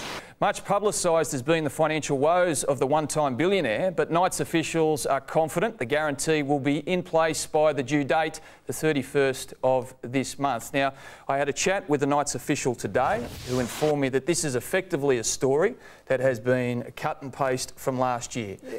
Every time this bank guarantee rolls around, the Knights Members Club, who have been given the duty of running an audit across the responsibilities that came as part of this conditional buyout, takes place. Now, there's a slight difference though. Yeah. The slight difference is that bank guarantee that Nathan Tinkler, that you say pops up every year, that Nathan Tinkler is expected to provide for the football club so they can run their operating costs, is supposed to be paid by January 31st. This year, okay, he asked for a 2-month extension because he didn't have the cash there, or he had the cash there, but he needed it to use in other areas to bring some money into the company. So he's asked for a 2-month extension, which gives him now to March 31st. On top of that, in the past 12 months, he has sold his company, Aston Resources, has gone into receivership. He's sold his share in Whitehaven Coal for $300 million. 2 years ago, in 2012, he was worth estimated $915 million, one of Australia's richest men. Last year, the Business Review Weekly brought out their rich list, top 200, and he didn't make the cut. He's dropped a few places. He's dropped a few places, so people want to know, is the money there? And the other thing, and this is the warning bell that's gone off, he's bad at paying his debts. Yeah, well, here's the other thing that came up as part of my discussion today, is that on the way in, Nathan Tinkler had to pay out the debts of the Knights Football Club. Yeah. So I think that was somewhere in the vicinity of $7 or $8 million. Yep. So they're gone. Yep. They're debt-free. Yep. As owner of that club, he had to guarantee to the tune of $10 million each year revenue for the football club. Yep. The bank guarantee in place, if Nathan Tinkler and the Hunter Sports Group happens to fall over, falls into the bank account of the Knights Football Club. But he hasn't provided that $10 million yet, though, Ben. It comes from the bank. It's currently in place. So that's if he falls over, if the Hunter Sports Group falls over. They're waiting for it to be in place. He asked for an extension to give that money. He hasn't provided that money yet. I think you'll find that the bank guarantee hasn't gone anywhere. It's about getting another 12 months extension on the guarantee. So as I understand it, and it's explained to me, if Nathan Tinkler and the Knights are no longer, the Knights will go into the future debt-free with $10 million in the bank. That's good. Can I just put a fly in your ointment there? Yeah. The fly in the ointment is that the Knights do not run at a profit. So while there is $10 million sitting in their bank account, they are able to go and continue being an operating football club. But that $10 million will slowly erode year after year to the tune of several $1 million each year. So it doesn't buy them a lot. It provides them an initial period of grace. But beyond that, the club in that time has to find a way to become self-sufficient. Fair to say, and that's always been the Knights' problem since 1988. Yeah, I accept that, but it's fair to say that they're going to be in a better position after Nathan Tinkler than they were before Nathan Tinkler. Of course they will, but they're not going to be in a safe position. Meanwhile, the Knights insist it's business as usual. Despite growing concerns, Nathan Tinkler is struggling to bankroll the club. If people read papers and that's what they do in their own time, but once we're here at the trainer facilities, we get on with the job at hand. Ryan Phelan, 7 News. Don't forget this afternoon, our television game will see Manly play host to the Parramatta Eels. That will be from 4 o'clock out at Brookvale Oval. But time now to go to Tim Gilbert and his Roasters. Thank you, Pete. Yeah, plenty to talk about today, and welcoming James Hooper from the Telegraph. Hoops, how are you, buddy? Always enjoy seeing you Sunday morning, Gilby. Big sports... Thank you, even in the afternoon now. Big sports breakfast, of course, Terry Good. Kennedy. No need to touch me, mate. Nice to be here. No desire there. Brett Finch, you can touch me if you like, Tim. It's been a tough couple of weeks. It's been a rough trot. All right, OK. Good segue. Rough trot. Newcastle Knights. What's going on? We saw your piece this morning, the $1 Knights. Look, it's tough times. I hope this story's wrong. I hope Nathan Tinkler does somehow find $10.5 million as a new bank guarantee. But if he doesn't by Tuesday, then the Newcastle members are going to start the process of drawing on the existing $10.5 million cheque, and we could see them buy the club back for $1 in the course of a week. You've got good mates up there, Willie Mason. You've been a part of a club that's struggled. What's it like? Yeah, it's always in the back of your mind. It's never something you worry too much about, because you always think with the NRL, you know, your payment and whatnot would be taken care of. But yeah, I think with Wayne Bennett there, you couldn't have a better coach in charge at the moment in terms from a player's point of view to just focus on the task at hand. Nothing will derail a club like lack of payment or late payment to the player group. That is the big thing that can totally derail the club, as if they're not struggling enough in Newcastle. God bless Robbie Chew. He was the man who put the deal initially. He was the man who would not sign over that club to Nathan Tinkler, private ownership. Everyone said private ownership the way forward, unless they got that bank guarantee. He got hammered for it too. He got pilloried for it, mate. They wanted to lynch him up there, right? So he got that deal done. But 10 million sounds like a lot of money. I'm telling you, a footy club will burn through that like that. What they need, and the good thing about Nathan Tinkler was the guarantee was there, but the funding was there, as you guys know, to let Newcastle get up with the modern age and get physios in place and modern technology and healthcare in place up there. No question, he's done a lot of great things. He has. He has tried to implement a lot of magnificent things for the Knights. Their facilities are now state of the art, and their playing roster and their coach is obviously in a terrific position compared to where they were. However, we just need to get to a point where this guarantee is in place. Well, stay with us. Just ahead, we've got more on tonight's big stories. And in sport, a terrifying reminder of the dangers of rugby league. We'll update you on Alex McKinnon's condition after his sickening neck injury. To sport now with Mr Burke and Matt. We have some new details on the health of that young Newcastle Knights player, Alex McKinnon. Yeah, that's right, Sandra. Good evening. We understand doctors have placed McKinnon into an induced coma in a bid to reduce swelling around his fractured neck. There's obvious concerns about McKinnon's football career and, more importantly, his long-term health. Storm player Jordan McLean has been stood down and referred straight to the NRL judiciary. Liam Cox reports. A young man in his prime. Alex McKinnon's injury is sickening. Oh, he just ducked his head in. It didn't look good, obviously, with his head hitting the ground first. Concern plastered on the faces of players from both teams as McKinnon was stretchered from the field and taken to hospital. The first question everybody, as they came into the room at the full time, was about Alex, wasn't about anything else. The 22-year-old fracturing his C4 and C5. Dr Peter Larkins explains the injury. So, look, that's about halfway down your spine. It's the real critical point where a lot of the action is, so it's quite a nasty injury. McKinnon's long-term health is the main concern. We know he's had a fractured neck, so straight away that means he won't play rugby for the rest of this season. The real question going forward is what degree of spinal damage he will have. We've got all sorts of potentially bad outcomes from that, and of course that affects not sport but day-to-day function. The entire NRL community is rallying behind Alex McKinnon. The game's boss, Dave Smith, says the NRL will do everything it can to support Alex and his family. It's very sad, and hopefully Alex has a speedy recovery. Thoughts from the boys here to him and his family. Yeah, my heart just went out to him. It just looked horrible the way it turned out. And it shows that, you know, one tackle, one run, you know, one jump, those types of things can end and ruin your career. Cruelly, McKinnon was just days away from signing a contract extension with Newcastle. Liam Cox, 10 Eyewitness News. A young Newcastle Knight is in hospital this evening, unsure if he'll ever play rugby league again. Alex McKinnon broke his neck against the Melbourne Storm. Ken joins me now. Ken, it's every footballer's worst nightmare. Good evening. Oh, Pete, it's a terrible story. Our thoughts are with him tonight as the NRL took the unusual step of deferring a hearing into the incident out of respect to the injured player. Melbourne's Jordan McLean has already been stood down for one match, but may face a longer stint on the sideline when the judiciary hears the case. A gravely worried Wayne Bennett arrived home this afternoon without one of his boys. Yeah, I was at the hospital this morning when his parents arrived. He's getting the best care now, and we've got him in the best place we can and getting him all the support we possibly can. So after that, you know, we just hope for the best for him. Alex McKinnon fractured his C4 and C5 vertebra in a sickening tackle gone wrong. Now McKinnon going into the turf, head first. Oh, he just ducked his head in. Doctors confirmed McKinnon's spinal cord was not severed, but the incident too frightening for the players to watch. Oh mate, I walked away last night when it all happened, because you hate to see people in that situation, you know, and you don't want to go over and have a look and stuff like that. It's a scary thought. Bennett spent a sleepless night in Melbourne, and for once the master coach doesn't have the answer. Most have been fixed up.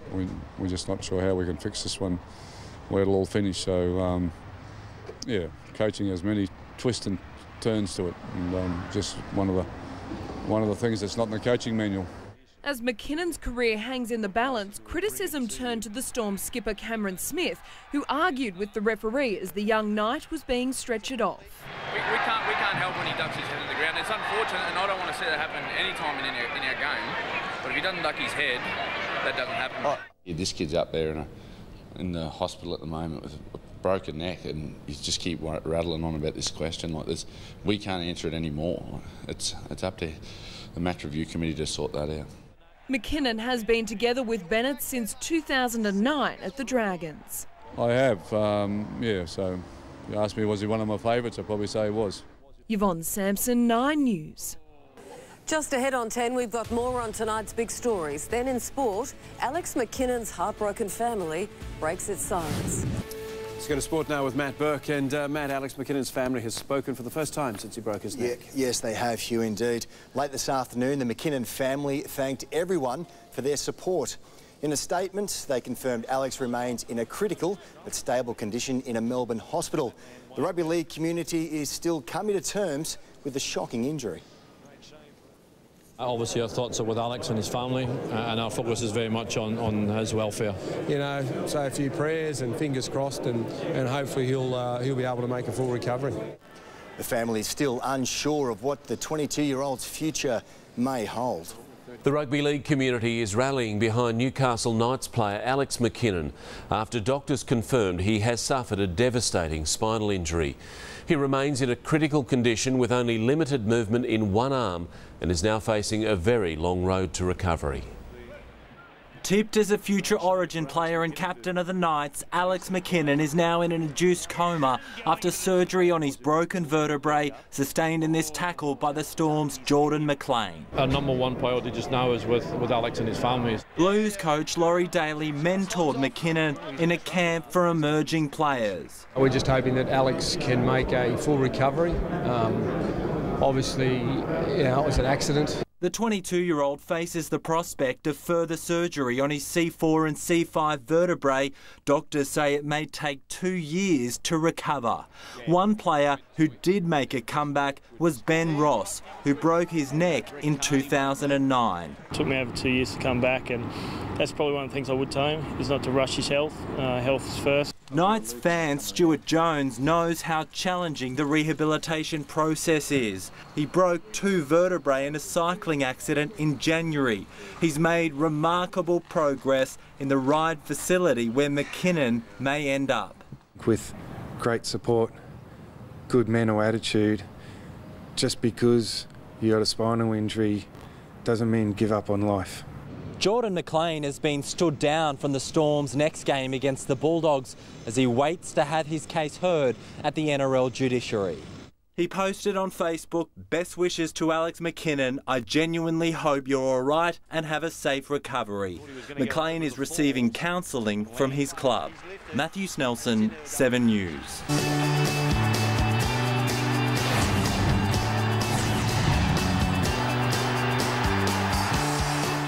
It's been a mixed few days across the NRL with everything from great to heartbreaking making the headlines, and you can be sure we're going to get through it all on tonight's edition of NRL 360. Rugby League is rocked. We address the tragic injury suffered by Alex McKinnon on Monday night in Melbourne. Good evening and welcome to NRL 360 in a week when a very sombre mood hangs over Rugby League after Newcastle Knights forward Alex McKinnon suffered what's been described as a devastating spinal injury on Monday night in Melbourne. At the moment, McKinnon is in an induced coma in a Melbourne hospital with his family at his bedside. The full extent of Alex's injury is now pretty clear, with the medical advice saying that his recovery and rehabilitation could take up to 2 years. Now, the McKinnon family have released a statement today which reads in part, "We wish to thank the public and the media for the tremendous support and words of concern we have already received for our son and partner Alex. He remains in a critical but stable condition at the Alfred Hospital and is receiving the very best care.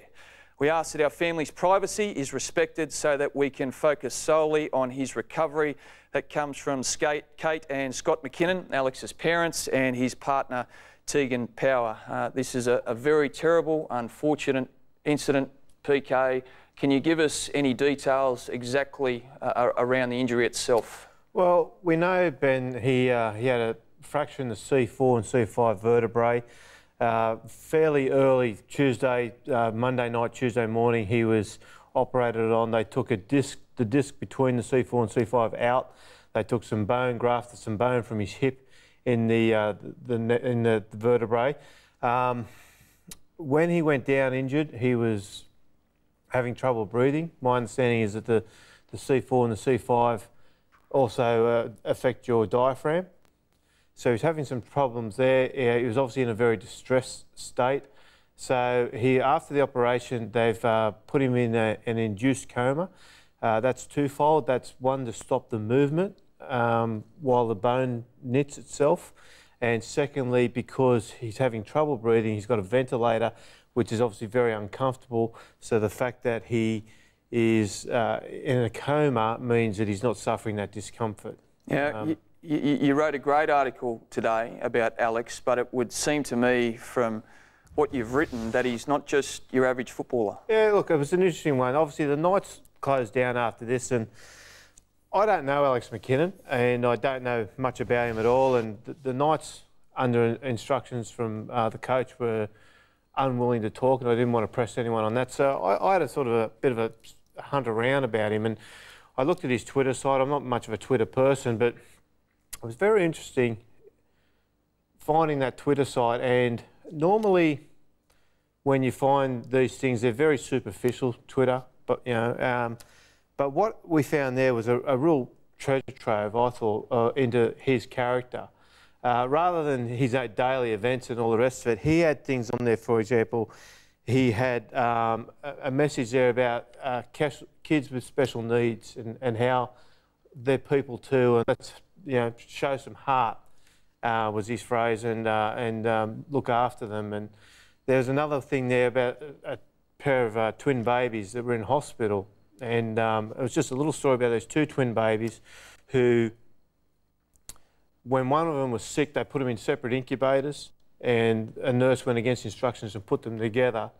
And the stronger of the twin babies in their first week of life put the arm over the other baby, and the second baby, who they thought would make it through the week, the heart rate levelled out, their blood pressure came down, and the baby was on the way to recovery. And I just thought that was a bit of a metaphor for this young kid in hospital now.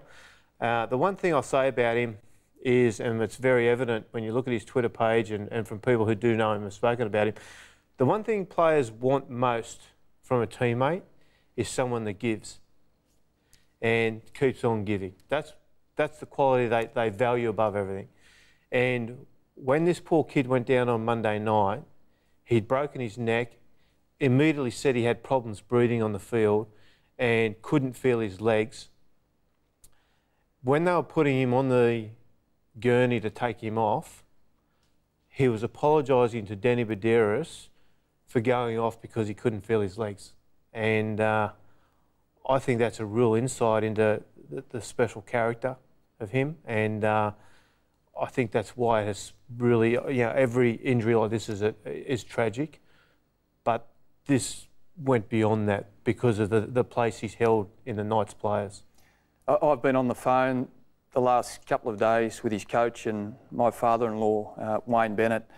One, because immediate concern for Alex, but also you're concerned for the people around him, and that included Wayne. But, you know, Wayne's been a tower of strength from what I can see, but he gave me a bit of insight into Alex because I'd only met him a couple of times. He'd come across, the first couple of times I'd been in his company, is very mature, and Wayne said that's one of his great strengths. You know, he can seamlessly bounce from hanging out with players his own age, you know, 20, 21, 22, and can move in a circle of the senior players, you know, the likes of Danny Badeiras and Bo Scott and Jeremy Smith, without fuss. He's got great respect for those older guys. That's born out of a great respect for the game.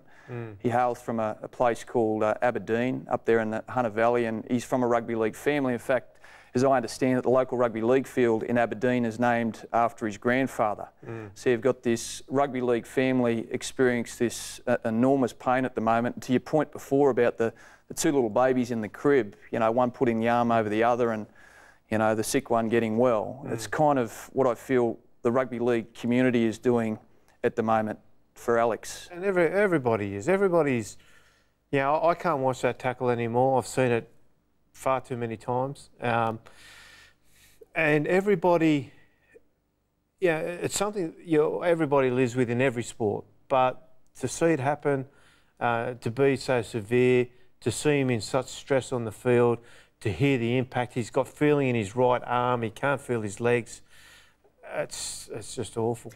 Well, we're not going to play the tackle on our show tonight out of respect, but we are going to talk about it because on the flip side of this, I could only imagine that there's a young man in Melbourne right now doing it really tough.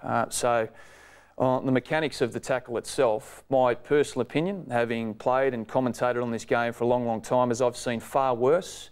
But unfortunately for Alex, I think as the tackle was unfolding, he anticipated that the tackle was going to be more extreme than how it finished, and he don't know if you agree, but it looked as though he tucked his head to his chest in anticipation for a more vertical entry into the ground, and that's ultimately what got him in the awkward position. But there was a whole chain of events, Ben, from the moment of first impact to the moment that he actually hit the ground, where at any point along there, if something had happened slightly different, he would have, well, you'd like to think he would have just bounced up and been okay, but just certain things went wrong in the tackle, and at every stage you can just see it getting worse, and unfortunately it wasn't fixed.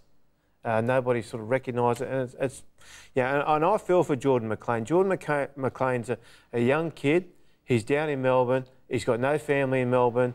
He's on his own down there trying to establish himself as a footballer. Clearly nobody intends for this to happen, and he's down there trying to deal with the fact that he played a part in this. I think the fact that the NRL has charged him with this, I'm really uncomfortable with.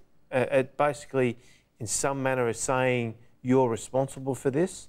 I tend to argue that this type of tackle happens quite regularly in a game where players are slightly lifted to try and unsettle them off their feet and get them to the ground.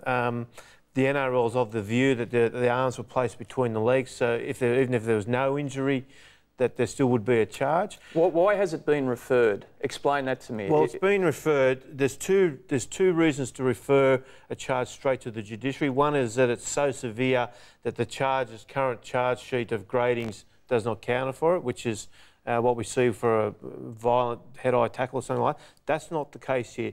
This has basically been referred because they don't want to go through the process and basically extend the pain of everybody involved. They don't want Jordan McLean, people being scrutinised, he's only been charged with this or that, people criticising the charge. They don't want the match review committee to come under criticism for whatever they graded at. They don't want it held immediately while Alex McKinnon, most importantly, is still in hospital in an induced coma in a critical condition. So they just want to let everybody just focus on the priority, which is Alex McKinnon at the moment.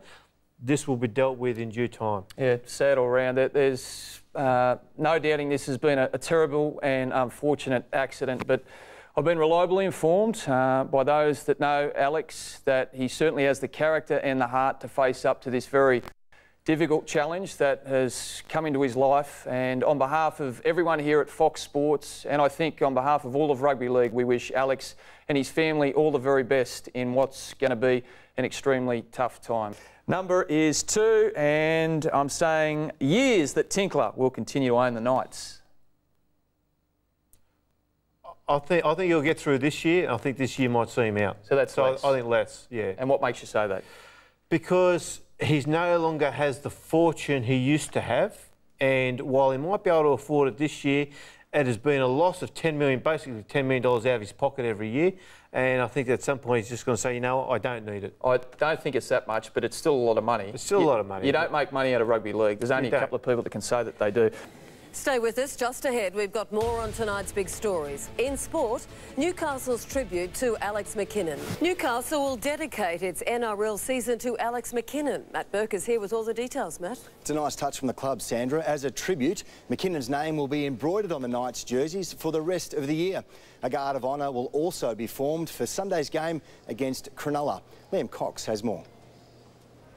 Training with heavy hearts, Newcastle players struggling to comprehend the seriousness of Alex McKinnon's condition. Yeah, it rocked everyone, I think, and still we're all in a bit of shock and a bit of disbelief, and I'm finding it hard to believe what happened. We've got to continue, but we'll never forget Alex McKinnon. Judiciary Chairman Paul Conlon overruled the NRL, clearing Jordan McLean to play for Melbourne this weekend. It's a tragic accident, really, and look, I don't feel he's done a lot wrong personally, if anything wrong. The NRL delayed McLean's hearing until Wednesday. Yeah, we did that on purpose. The rules, once you do that, mean that we had to stand Jordan down. Through the appeal, he now has the right to play on the weekend. Cameron Smith has been savaged for his handling of the issue. We can't help when he ducks his head in the ground. It's unfortunate, and I don't want to see that happen any time in our game. But if he doesn't duck his head, that doesn't happen. There has been some criticism about you obviously speaking to the referee during the incident. Yeah. Do you have any comments about that? No, I don't. Greg Inglis was the victim of several lifting tackles last year. It all happens in a split second, and he also ducked his head trying to protect himself. Mate, you just got no time to think in those circumstances, and, you know, it's an unfortunate event that it has happened, and, you know, my thoughts and prayers go to his family. McKinnon remains in a medically induced coma. Liam Cox, 10 Eyewitness News.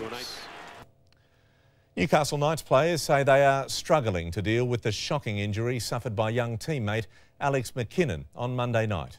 Ken joins me now, and Ken, this will be a tough one for them to overcome. Good evening. Good evening, Peter. It's not just the Knights who are feeling the pain. Spare a thought for Storm forward Jordan McLean, who was involved in the tackle which damaged McKinnon's neck.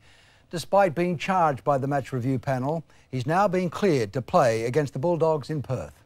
Emotions are running high in Newcastle.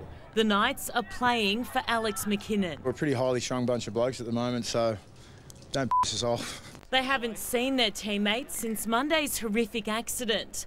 Forward Willie Mason says they are struggling to cope. We're all grown men, but this is something that hasn't happened. There's no manuscript to say how you got to feel, you know what I mean? He's one of our brothers. I love Alex like a little brother, so it sucks. Newcastle will play with McKinnon's name on their jerseys. They will retire his number 16 jumper. He's a champion young fella, Alex. He's well liked throughout the team, and He loves his footy in general. You know, he lives and breathes his footy, and I know it'd certainly be a tough time for him, you know, going forward. Now cleared to play this weekend, Melbourne's Jordan McLean travelled with the team to Perth today. Apart from McKinnon, he's the player most affected. Everyone's thoughts are with Alex, as I mentioned, but you know, there's a guy that you know, feels extremely, you know, sorry for what has happened. It was an accident. I don't think anyone goes out there trying to hurt any other player intentionally. The Knights play the Sharks on Sunday. Despite their heavy hearts, the game goes on. It's been a rough trot for the start of the year for us as a team, but we've just got to move on. There's nothing else to do. We can't be walking around kicking stones. We've got to continue, but we'll never forget Alex McKinnon. Erin Molan, 9 News. And tonight on The Footy Show, Newcastle CEO Matt Gidley and former skipper and close friend of Alex McKinnon, Danny Baderas, live for an update on the condition of the young knight. And there's plenty of other stuff on The Footy Show as usual. But next, Jim Wilson with Sport. And Jim, the Knights pay tribute to their injured star. Yes, Mark, Alex McKinnon will be honoured for the rest of the season by Newcastle. We'll have the latest next as Jordan McLean flies to Perth with the Storm, hoping a clash against the Bulldogs can be a welcome distraction. Young Storm prop Jordan McLean will plead not guilty to a dangerous throw charge over the tackle that could end the career of Newcastle's Alex McKinnon. McLean will play for Melbourne against the Bulldogs on Saturday, while he waits to front the NRL judiciary on Wednesday. Jordan McLean flew to Perth with the Storm after the club convinced the NRL judiciary chairman he should not be stood down when he wants to fight those charges over the tackle on Alex McKinnon. I think it was important for him to come. Obviously, you know, I think to leave him out it would have done him a lot more worse. But the Storm and Knights maintain McLean is not to blame for what happened. You know, it was an accident. I don't think anyone goes out there trying to hurt any other player intentionally. It was just an unfortunate, freakish incident. The incidents rocked the toughest Knights will now wear Alex's name on their jumpers. You know, I was on the field right near Alex, and it's pretty horrifying the words that were coming out. We're all in a bit of shock and a bit of disbelief, and I'm finding it hard to believe what happened until I probably see him. As the boys have already touched on, it's been an incredibly tough time for the Newcastle Knights and their young back rower Alex McKinnon. This weekend he will certainly be at the forefront of the players' minds when they take on the Sharks, and the team will have his name and his club number embroidered on their jerseys. His number 16 jersey will be retired for the season. As expected, the playing group in Newcastle is still very much coming to terms with this situation.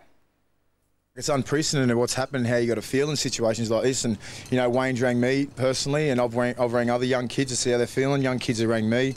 And, you know, we're all got to, like, you know, we're all grown men, but this is something that hasn't happened. There's no manuscript to say how you got to feel, you know what I mean? He's one of our brothers. I love Alex like a little brother, so it sucks. Oh, it's hard, you know, like, even talking about it makes me emotional now, so talking about it before the game would be even harder, so I'll just shut my mouth and get on the field and let my actions do the work. Well, fans are urged to send messages of support directly to the club, which we'll get to Alex. Here is the email address, knights@newcastleknights.com.au. So it's certainly, Pete, going to be very difficult for the players to get out there, but they've already said this rest of the season is pretty much dedicated to Alex already. And I'm sure Kurt Gidley, when he comes on, will reiterate that as well. Thank you very much, Lara. And all the girlies say I'm pretty fly for a white guy. Dobson flat, running over the ball. Bo Scott will take some stopping. They can't. Newcastle score first. Bo Scott runs into a hole, running off Dobson. Scott looking to link up now. He scored last week. He's in again. Bo Scott. 2 weeks in a row.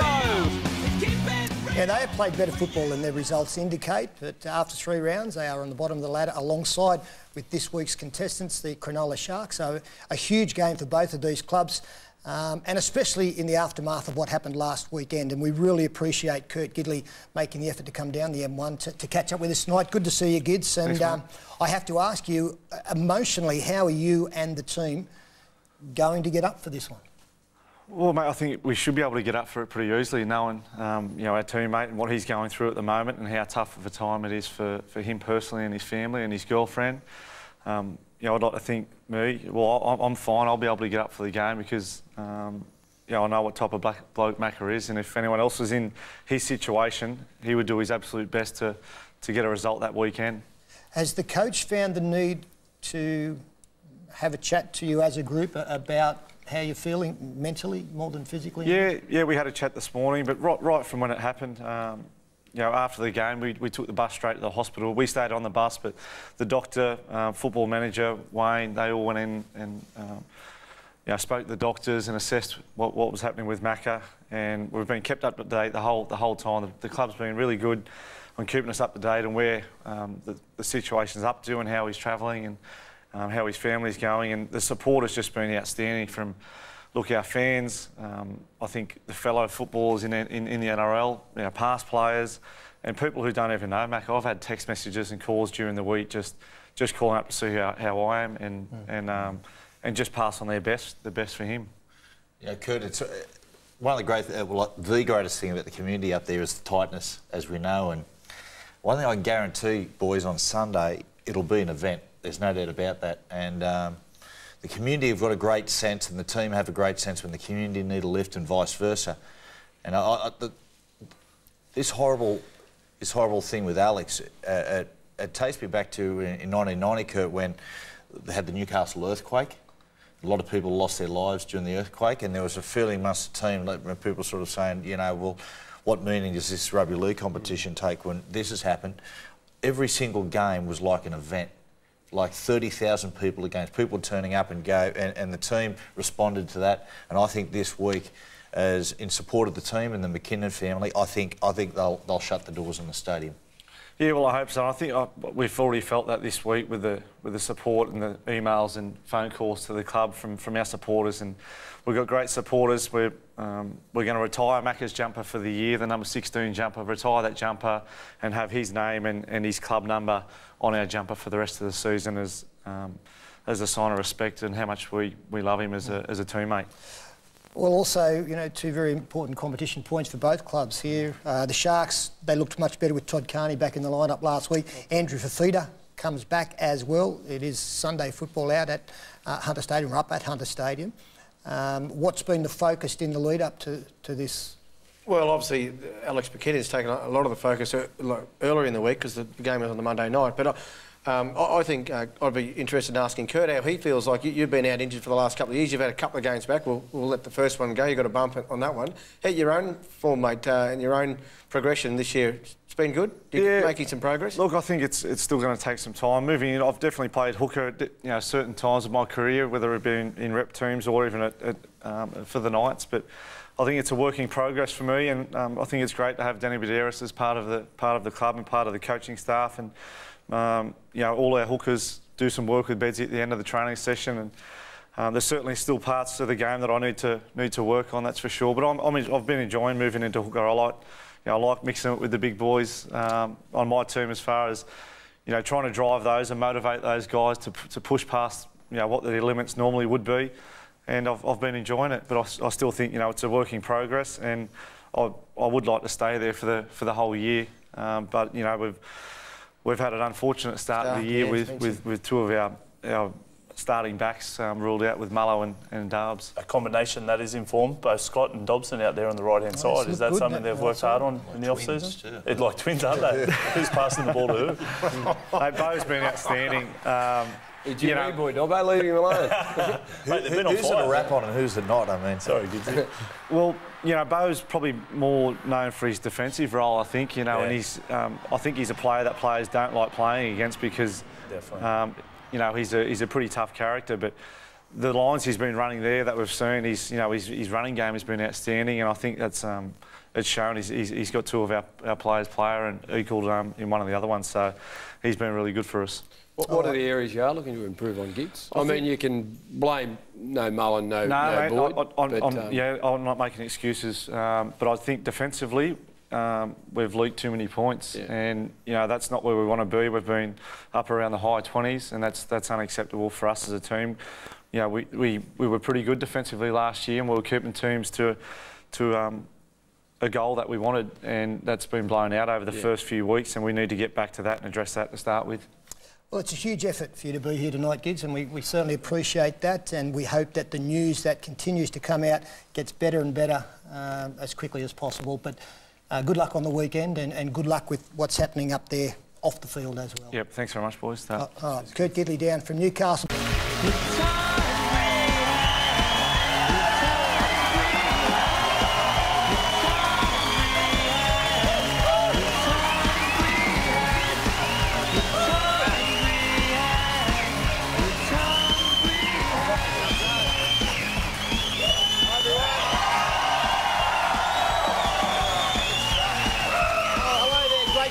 Thanks for joining us in the studio and, of course, wherever you're watching in Australia and indeed around the world. Of course, it's been a very tough and somewhat sad week for rugby league this week. We'll get to that in just a minute. Got to introduce our esteemed panel for the night. Michael Slater. Hello, Michael. Good to be here, Paddy. We've got a bit of a wet round ahead of us, I think, with the rain in the air. Wet weekend, yes. Yeah, wet weekend. The big man, Darryl Broman, joins us. Welcome, Darryl. Brett Finch, one of the greats. The greatest ever, the immortal, Andrew Johns. Gordon Tallis is here from the Queenslander. And the lovely Erin Moulton. Nice dress. Thank you. Thanks, nice. Very nice. Colours and Paddy, good woman. Excellent. All right, look, this is going to be a bit tough for us because, of course, we know what happened to Alex McKinnon. It's almost like brotherhood. When you've played the game, you see what happens to a young man like this. Of course, on Monday night and Tuesday morning, we were all sobered by the news that Newcastle Knights' Alex McKinnon had suffered a fracture of the C4 and C5 vertebrae in his neck following a tragic accident in the tackle against the Melbourne Storm. As we know, Alex is now in an induced coma with prospects for recovery looking at least 2 years away. Everyone here at the Footy Show, and we all played the game, are sending our thoughts and prayers to Alex and his family.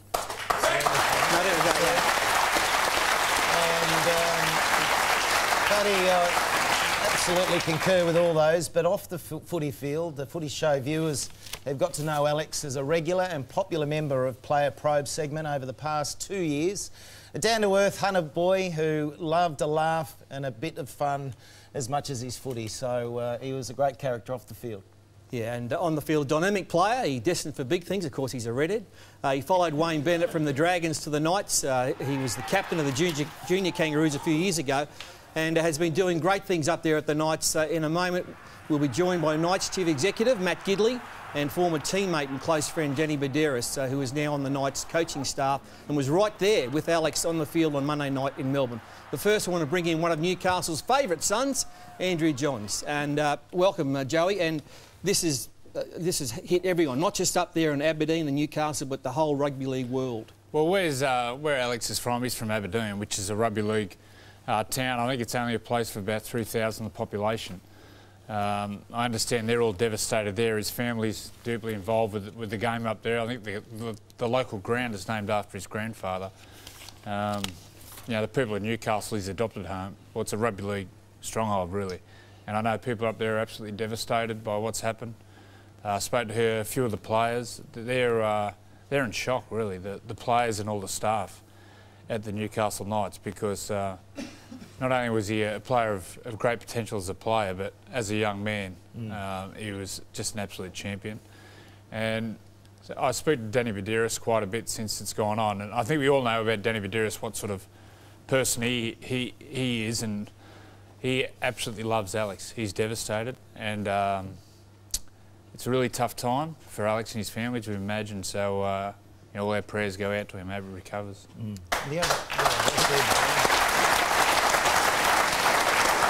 Finchy, the other side of it is the tackler, and you've spent the week with the Melbourne Storm, and Jordan McLean, how's he travelling, and how's the team travelling? Yeah, I just got back today from Melbourne, been down there for the weekend. Just echoing Joey's thoughts, you know, the whole club's, you know, just absolutely devastated what's happened to Alex, and certainly, you know, all our best wishes go towards him and his family. But on the other side, young Jordan McLean's really struggling down there, and you know, he's a big, gentle giant, big, caring, sort of sensitive type of guy, and I know he's struggling as well. So yeah, it's you know, this terrible, terrible accidents affect so many people. I suppose what we're all looking for now is a bit of hope for Alex and his future, and I don't know if we're going to get some joy from our next two guests, but here's hoping we get some. Live from Newcastle is Denny Baderis. Of course, he was on the field. Newcastle legend. There he is up there. And joining us now in the studio, the Knights CEO, we thank him for his time, Matt Gidley.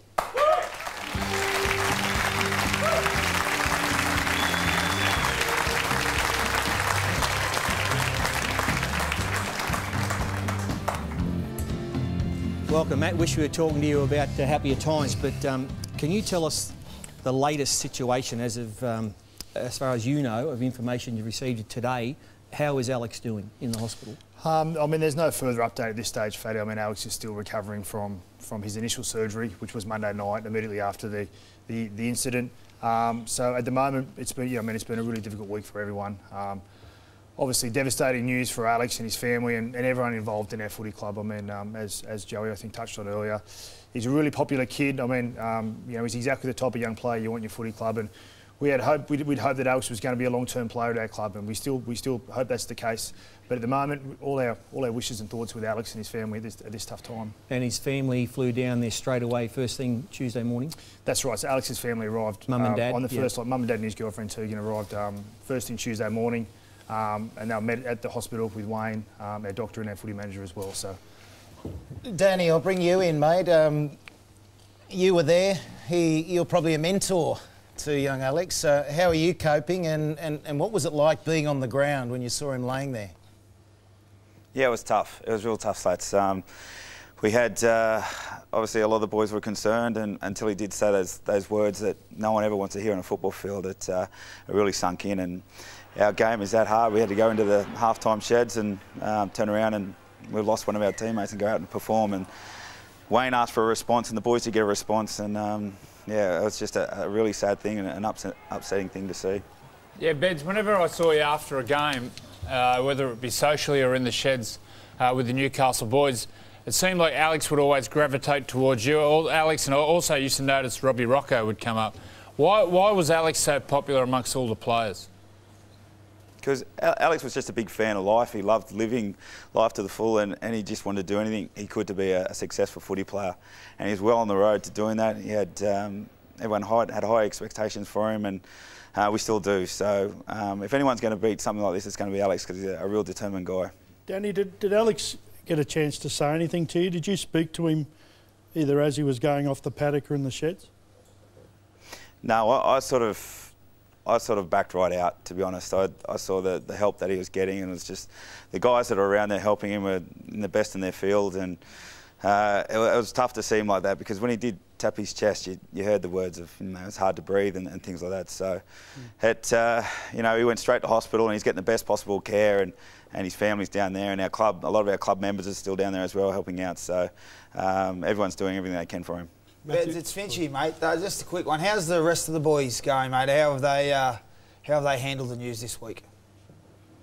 Yeah, it's uncharted waters, Finchy, to be honest. To be fair, our club's had a rough 4 months. We've gone through a lot as a group. We're 0-3. We've just lost one of our real popular players, as you know, and we've got two of our best players out as well. So it's been a tough start to the season. It's only going to bring us closer together, and that's what we love about our great club. Tragedies and things like this that happen in our game and in our society bring us closer together, and I'm sure we're going to stick together like us Nova Christians do. Matthew, and to make matters worse, he's in Melbourne, he's got no support staff, only his family. Is there a chance of the Knights bringing him home soon so the players can be sort of closer around him?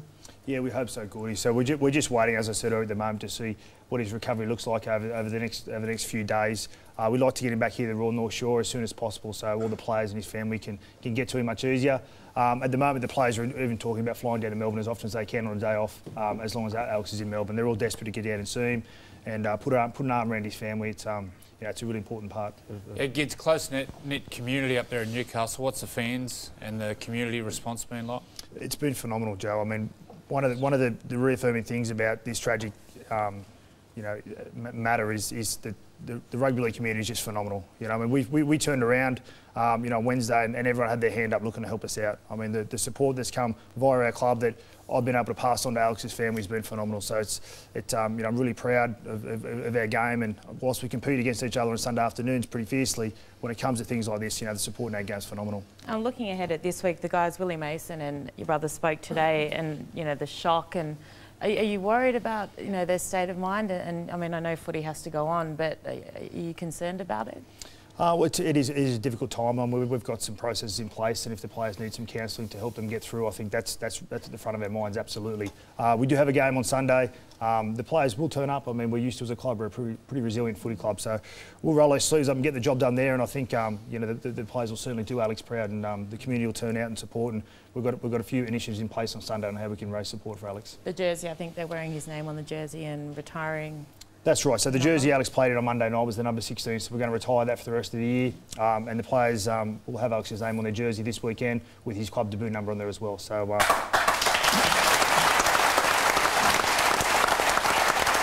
can go to the website there, knights@newcastleknights.com.au for further details. Your coach Wayne Bennett, he doesn't get emotional very often. How's he been this week? Yeah, I think he's done it as tough as anyone, Fatty, to be honest. I mean, he's really close to Alex. I mean, he's really close to all of his players, but particularly Alex. You know, they spend a lot of time together, so it's been really tough on Wayne. You know, he's spent a lot of time talking to the family during the course of the week as well. And someone that's been in the game for so long, has experienced so much, you know, the highs and lows in footy. I think this would probably rank, you know, right up there in the lows that Wayne's had experienced during his time. Yeah, Benj, you were out in the field when all this took place. The medical staff of the Newcastle Knights, they were outstanding. Yeah, without a doubt, Joe. And Melbourne, the Storm guys obviously know Tone AU pretty well, and their doctor, they were out there, and everyone's working together. And that's the thing about our great game. When there is a tragic situation, everyone bandies together and pulls through. And you know, that's the thing about Alex. He loved our game, and he still does, and I'm sure everyone else does as well. What is Benny saying as coach, Danny? You're on the coaching staff now. Yeah, Wayne keeps obviously saying it's uncharted waters to the boys, and if you're emotional, there are different avenues for you to let things out.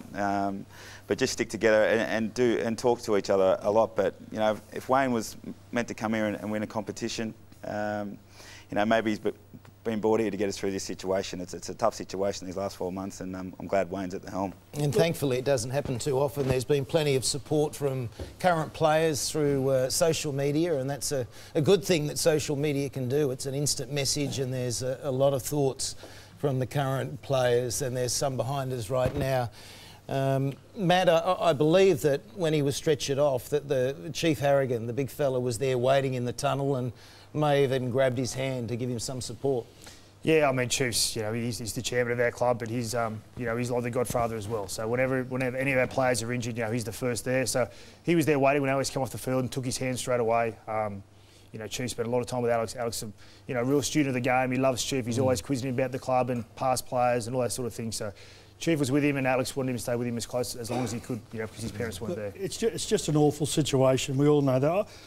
I feel a bit for Jordan McLean in this situation too, and I know you mentioned it before. He must be going through hell. I really feel for that kid, you know, because we saw the tackles. I reckon I saw a dozen tackles like that in that game, and it's just a terrible accident. I mean, yeah, especially from that going point, through hell. That kid. From that point of view, especially from down there at Melbourne, you know, their first priorities. Alex's health, and you know, the best wishes towards him, and you don't want to be too insensitive to that matter by. You know, trying to back Jordan up so much in that situation too. But like I said, it just affects so many people. It's terrible. All right, just to sum it up, as far as you know, he's in an induced coma in hospital. So the doctors will just... is there a time frame as to when they'll take him out of that coma to make sure he can breathe all right and see if his back swelling goes down? Yeah, not that I'm aware of at this stage, Fatty. I do understand there's another round of surgery that was going to come possibly this afternoon, right. Depending on whether an emergency had come in. So hopefully that second round of surgery has occurred this afternoon. The recovery can start post that surgery, and then we can see how things progress from there. Matthew Gidley and Danny Baderis up there in Newcastle, thanks both for your time tonight. It's a terrible situation. Let's just hope and pray, that everything comes good. All right, thanks, Matt. Thanks, champion. Matthew Gidley, ladies and gentlemen.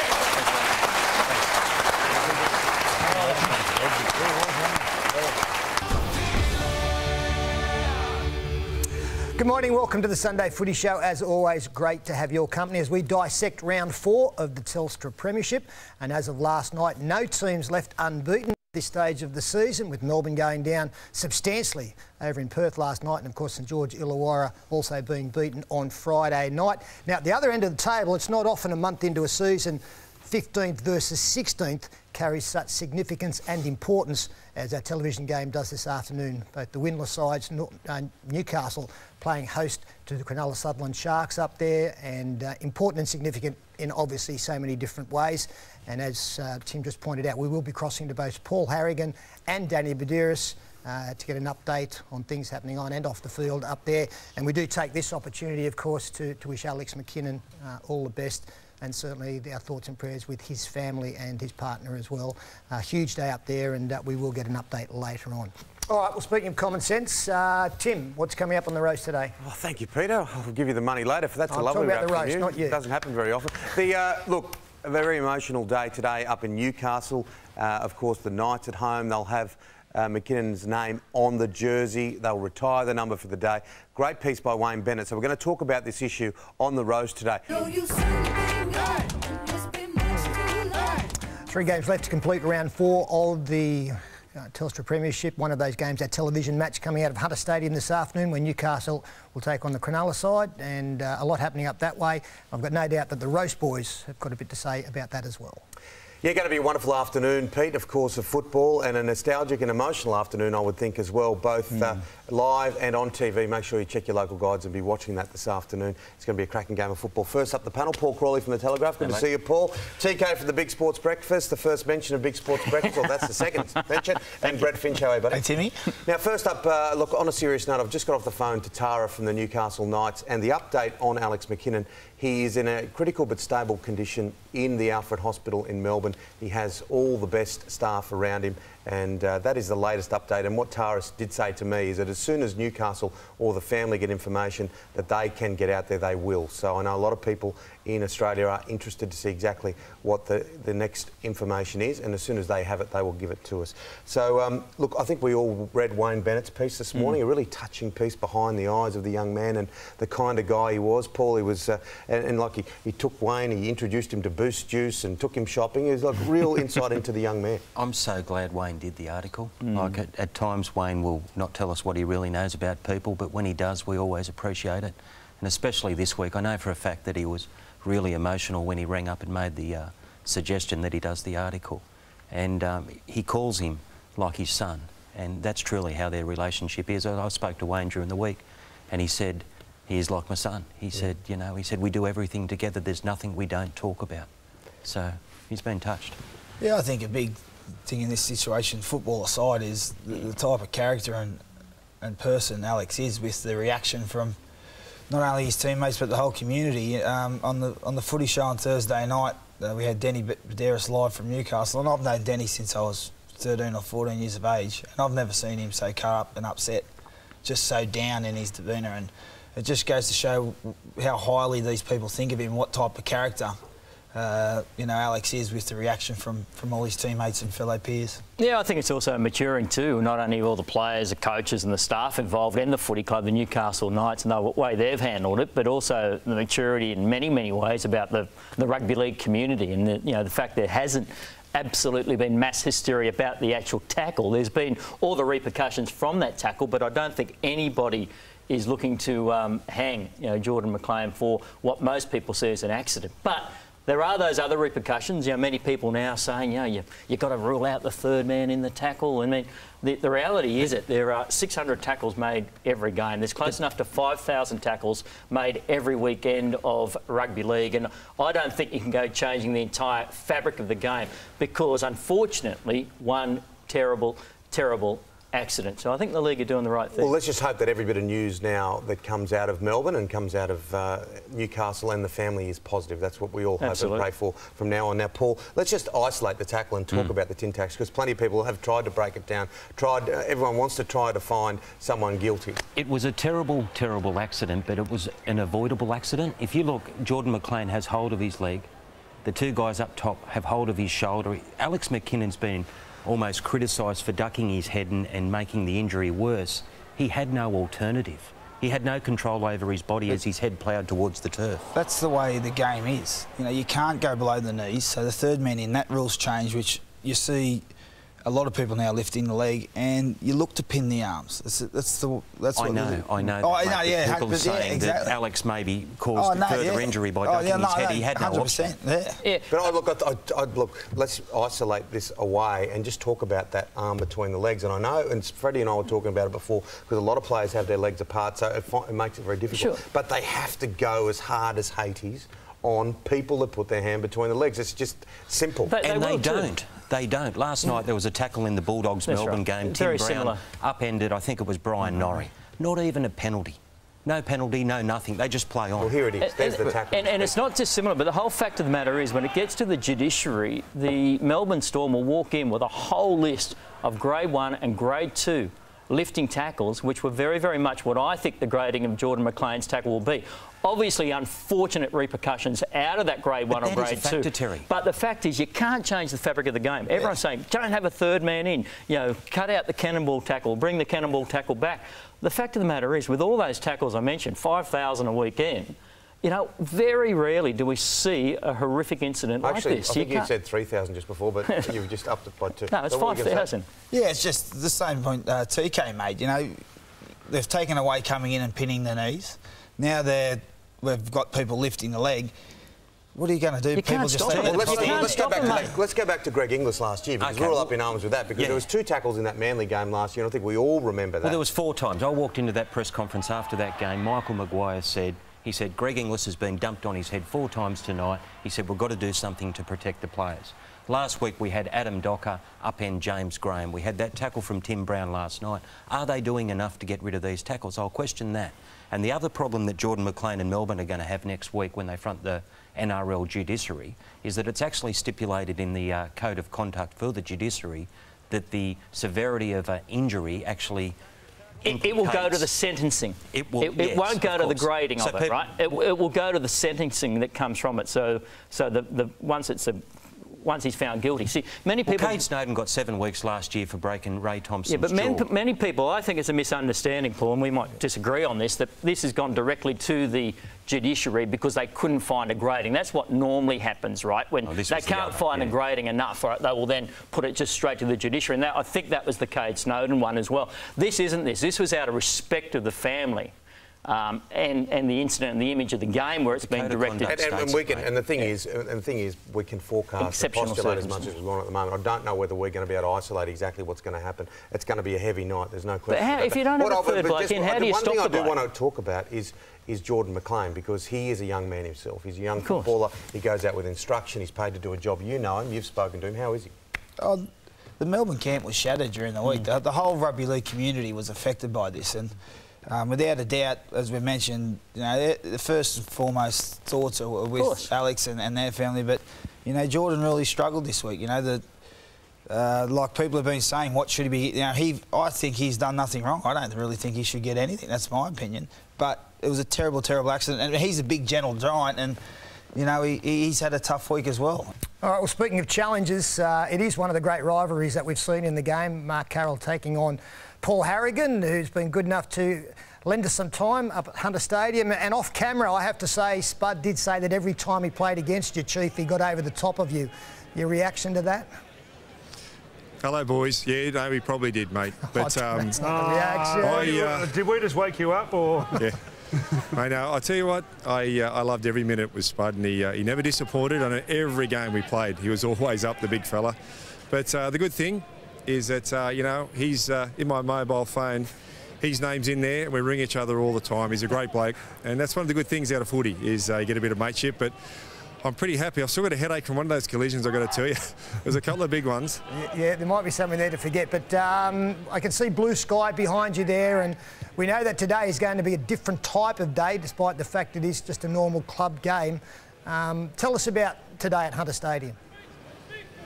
Today is a club game, but you know, we've suffered, you know, a huge tragedy this week, and the club's had a lot of difficulty in dealing with it, and I think we'll all be in the same boat. So as a town, we're just going to do, we're going to call it a rise for Alex. So as the 2 teams are out, and just before kick-off, we're all going to stand up together as a group, and you know, we're going to give him an applause. But more importantly, we're just going to send our thoughts, our healing thoughts, and prayers to Alex. It's a big day for him today, and hopefully he'll maybe come out of that coma and we might be able to see how he's going. So we're going to wear the jumper just with his name, just for the boys, you know, to just to have him in the back of their mind, and also that number 16 jumper, which was his. We're going to retire that as well. So, you know, we're going to play the game. This year we haven't won a game so far. That's a fact. But you know, we've played with spirit, that Newcastle way, which we're all proud of. And there's been one thing or the other why we've lost the game earlier this year. And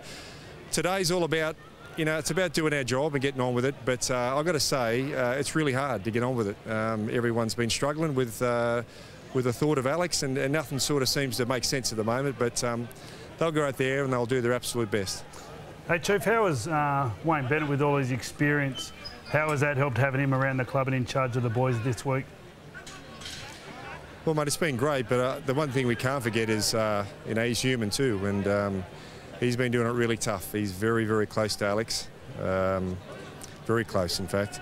So he hasn't been himself, but as you would expect, a bloke, you know, like Wayne, he's been rock solid, and particularly yesterday, he was outstanding and putting everything in perspective for the boys and getting them ready. So he's been great. He's a tower of strength, he really is. Mate, just quickly, won't keep you much longer. I know it's a tough day for you, but remiss of me not to ask, as chairman of the club up there, will we see some resolution when it comes to ownership of the Knights in the near future, possibly this week? Yeah, probably in the next week or two. There will be an announcement in respects to a reformation of the club. That's true, and it is quite a challenging time in its own right. But yeah, I would say time frame wise, still, if you're asking, probably the next week or two there will be an announcement. All right, mate. Well, I hope today goes as well as it possibly can up there. And 2 competition points would be first and foremost there. We appreciate your time and good luck with what's happening off the paddock as much as what's happening on the paddock up there. Yeah, lovely. See you, boys. Thanks. Yeah, he's a great man, Paul Harrigan, and yeah, you can just see there his demeanour and in his voice. Mate, it's tough up there, and it's going to be a tough afternoon, but as I say, the best thing that the Knights can do for everybody now is to actually get 2 competition points. We'll break back shortly. Yeah, you can tell everybody, go ahead and tell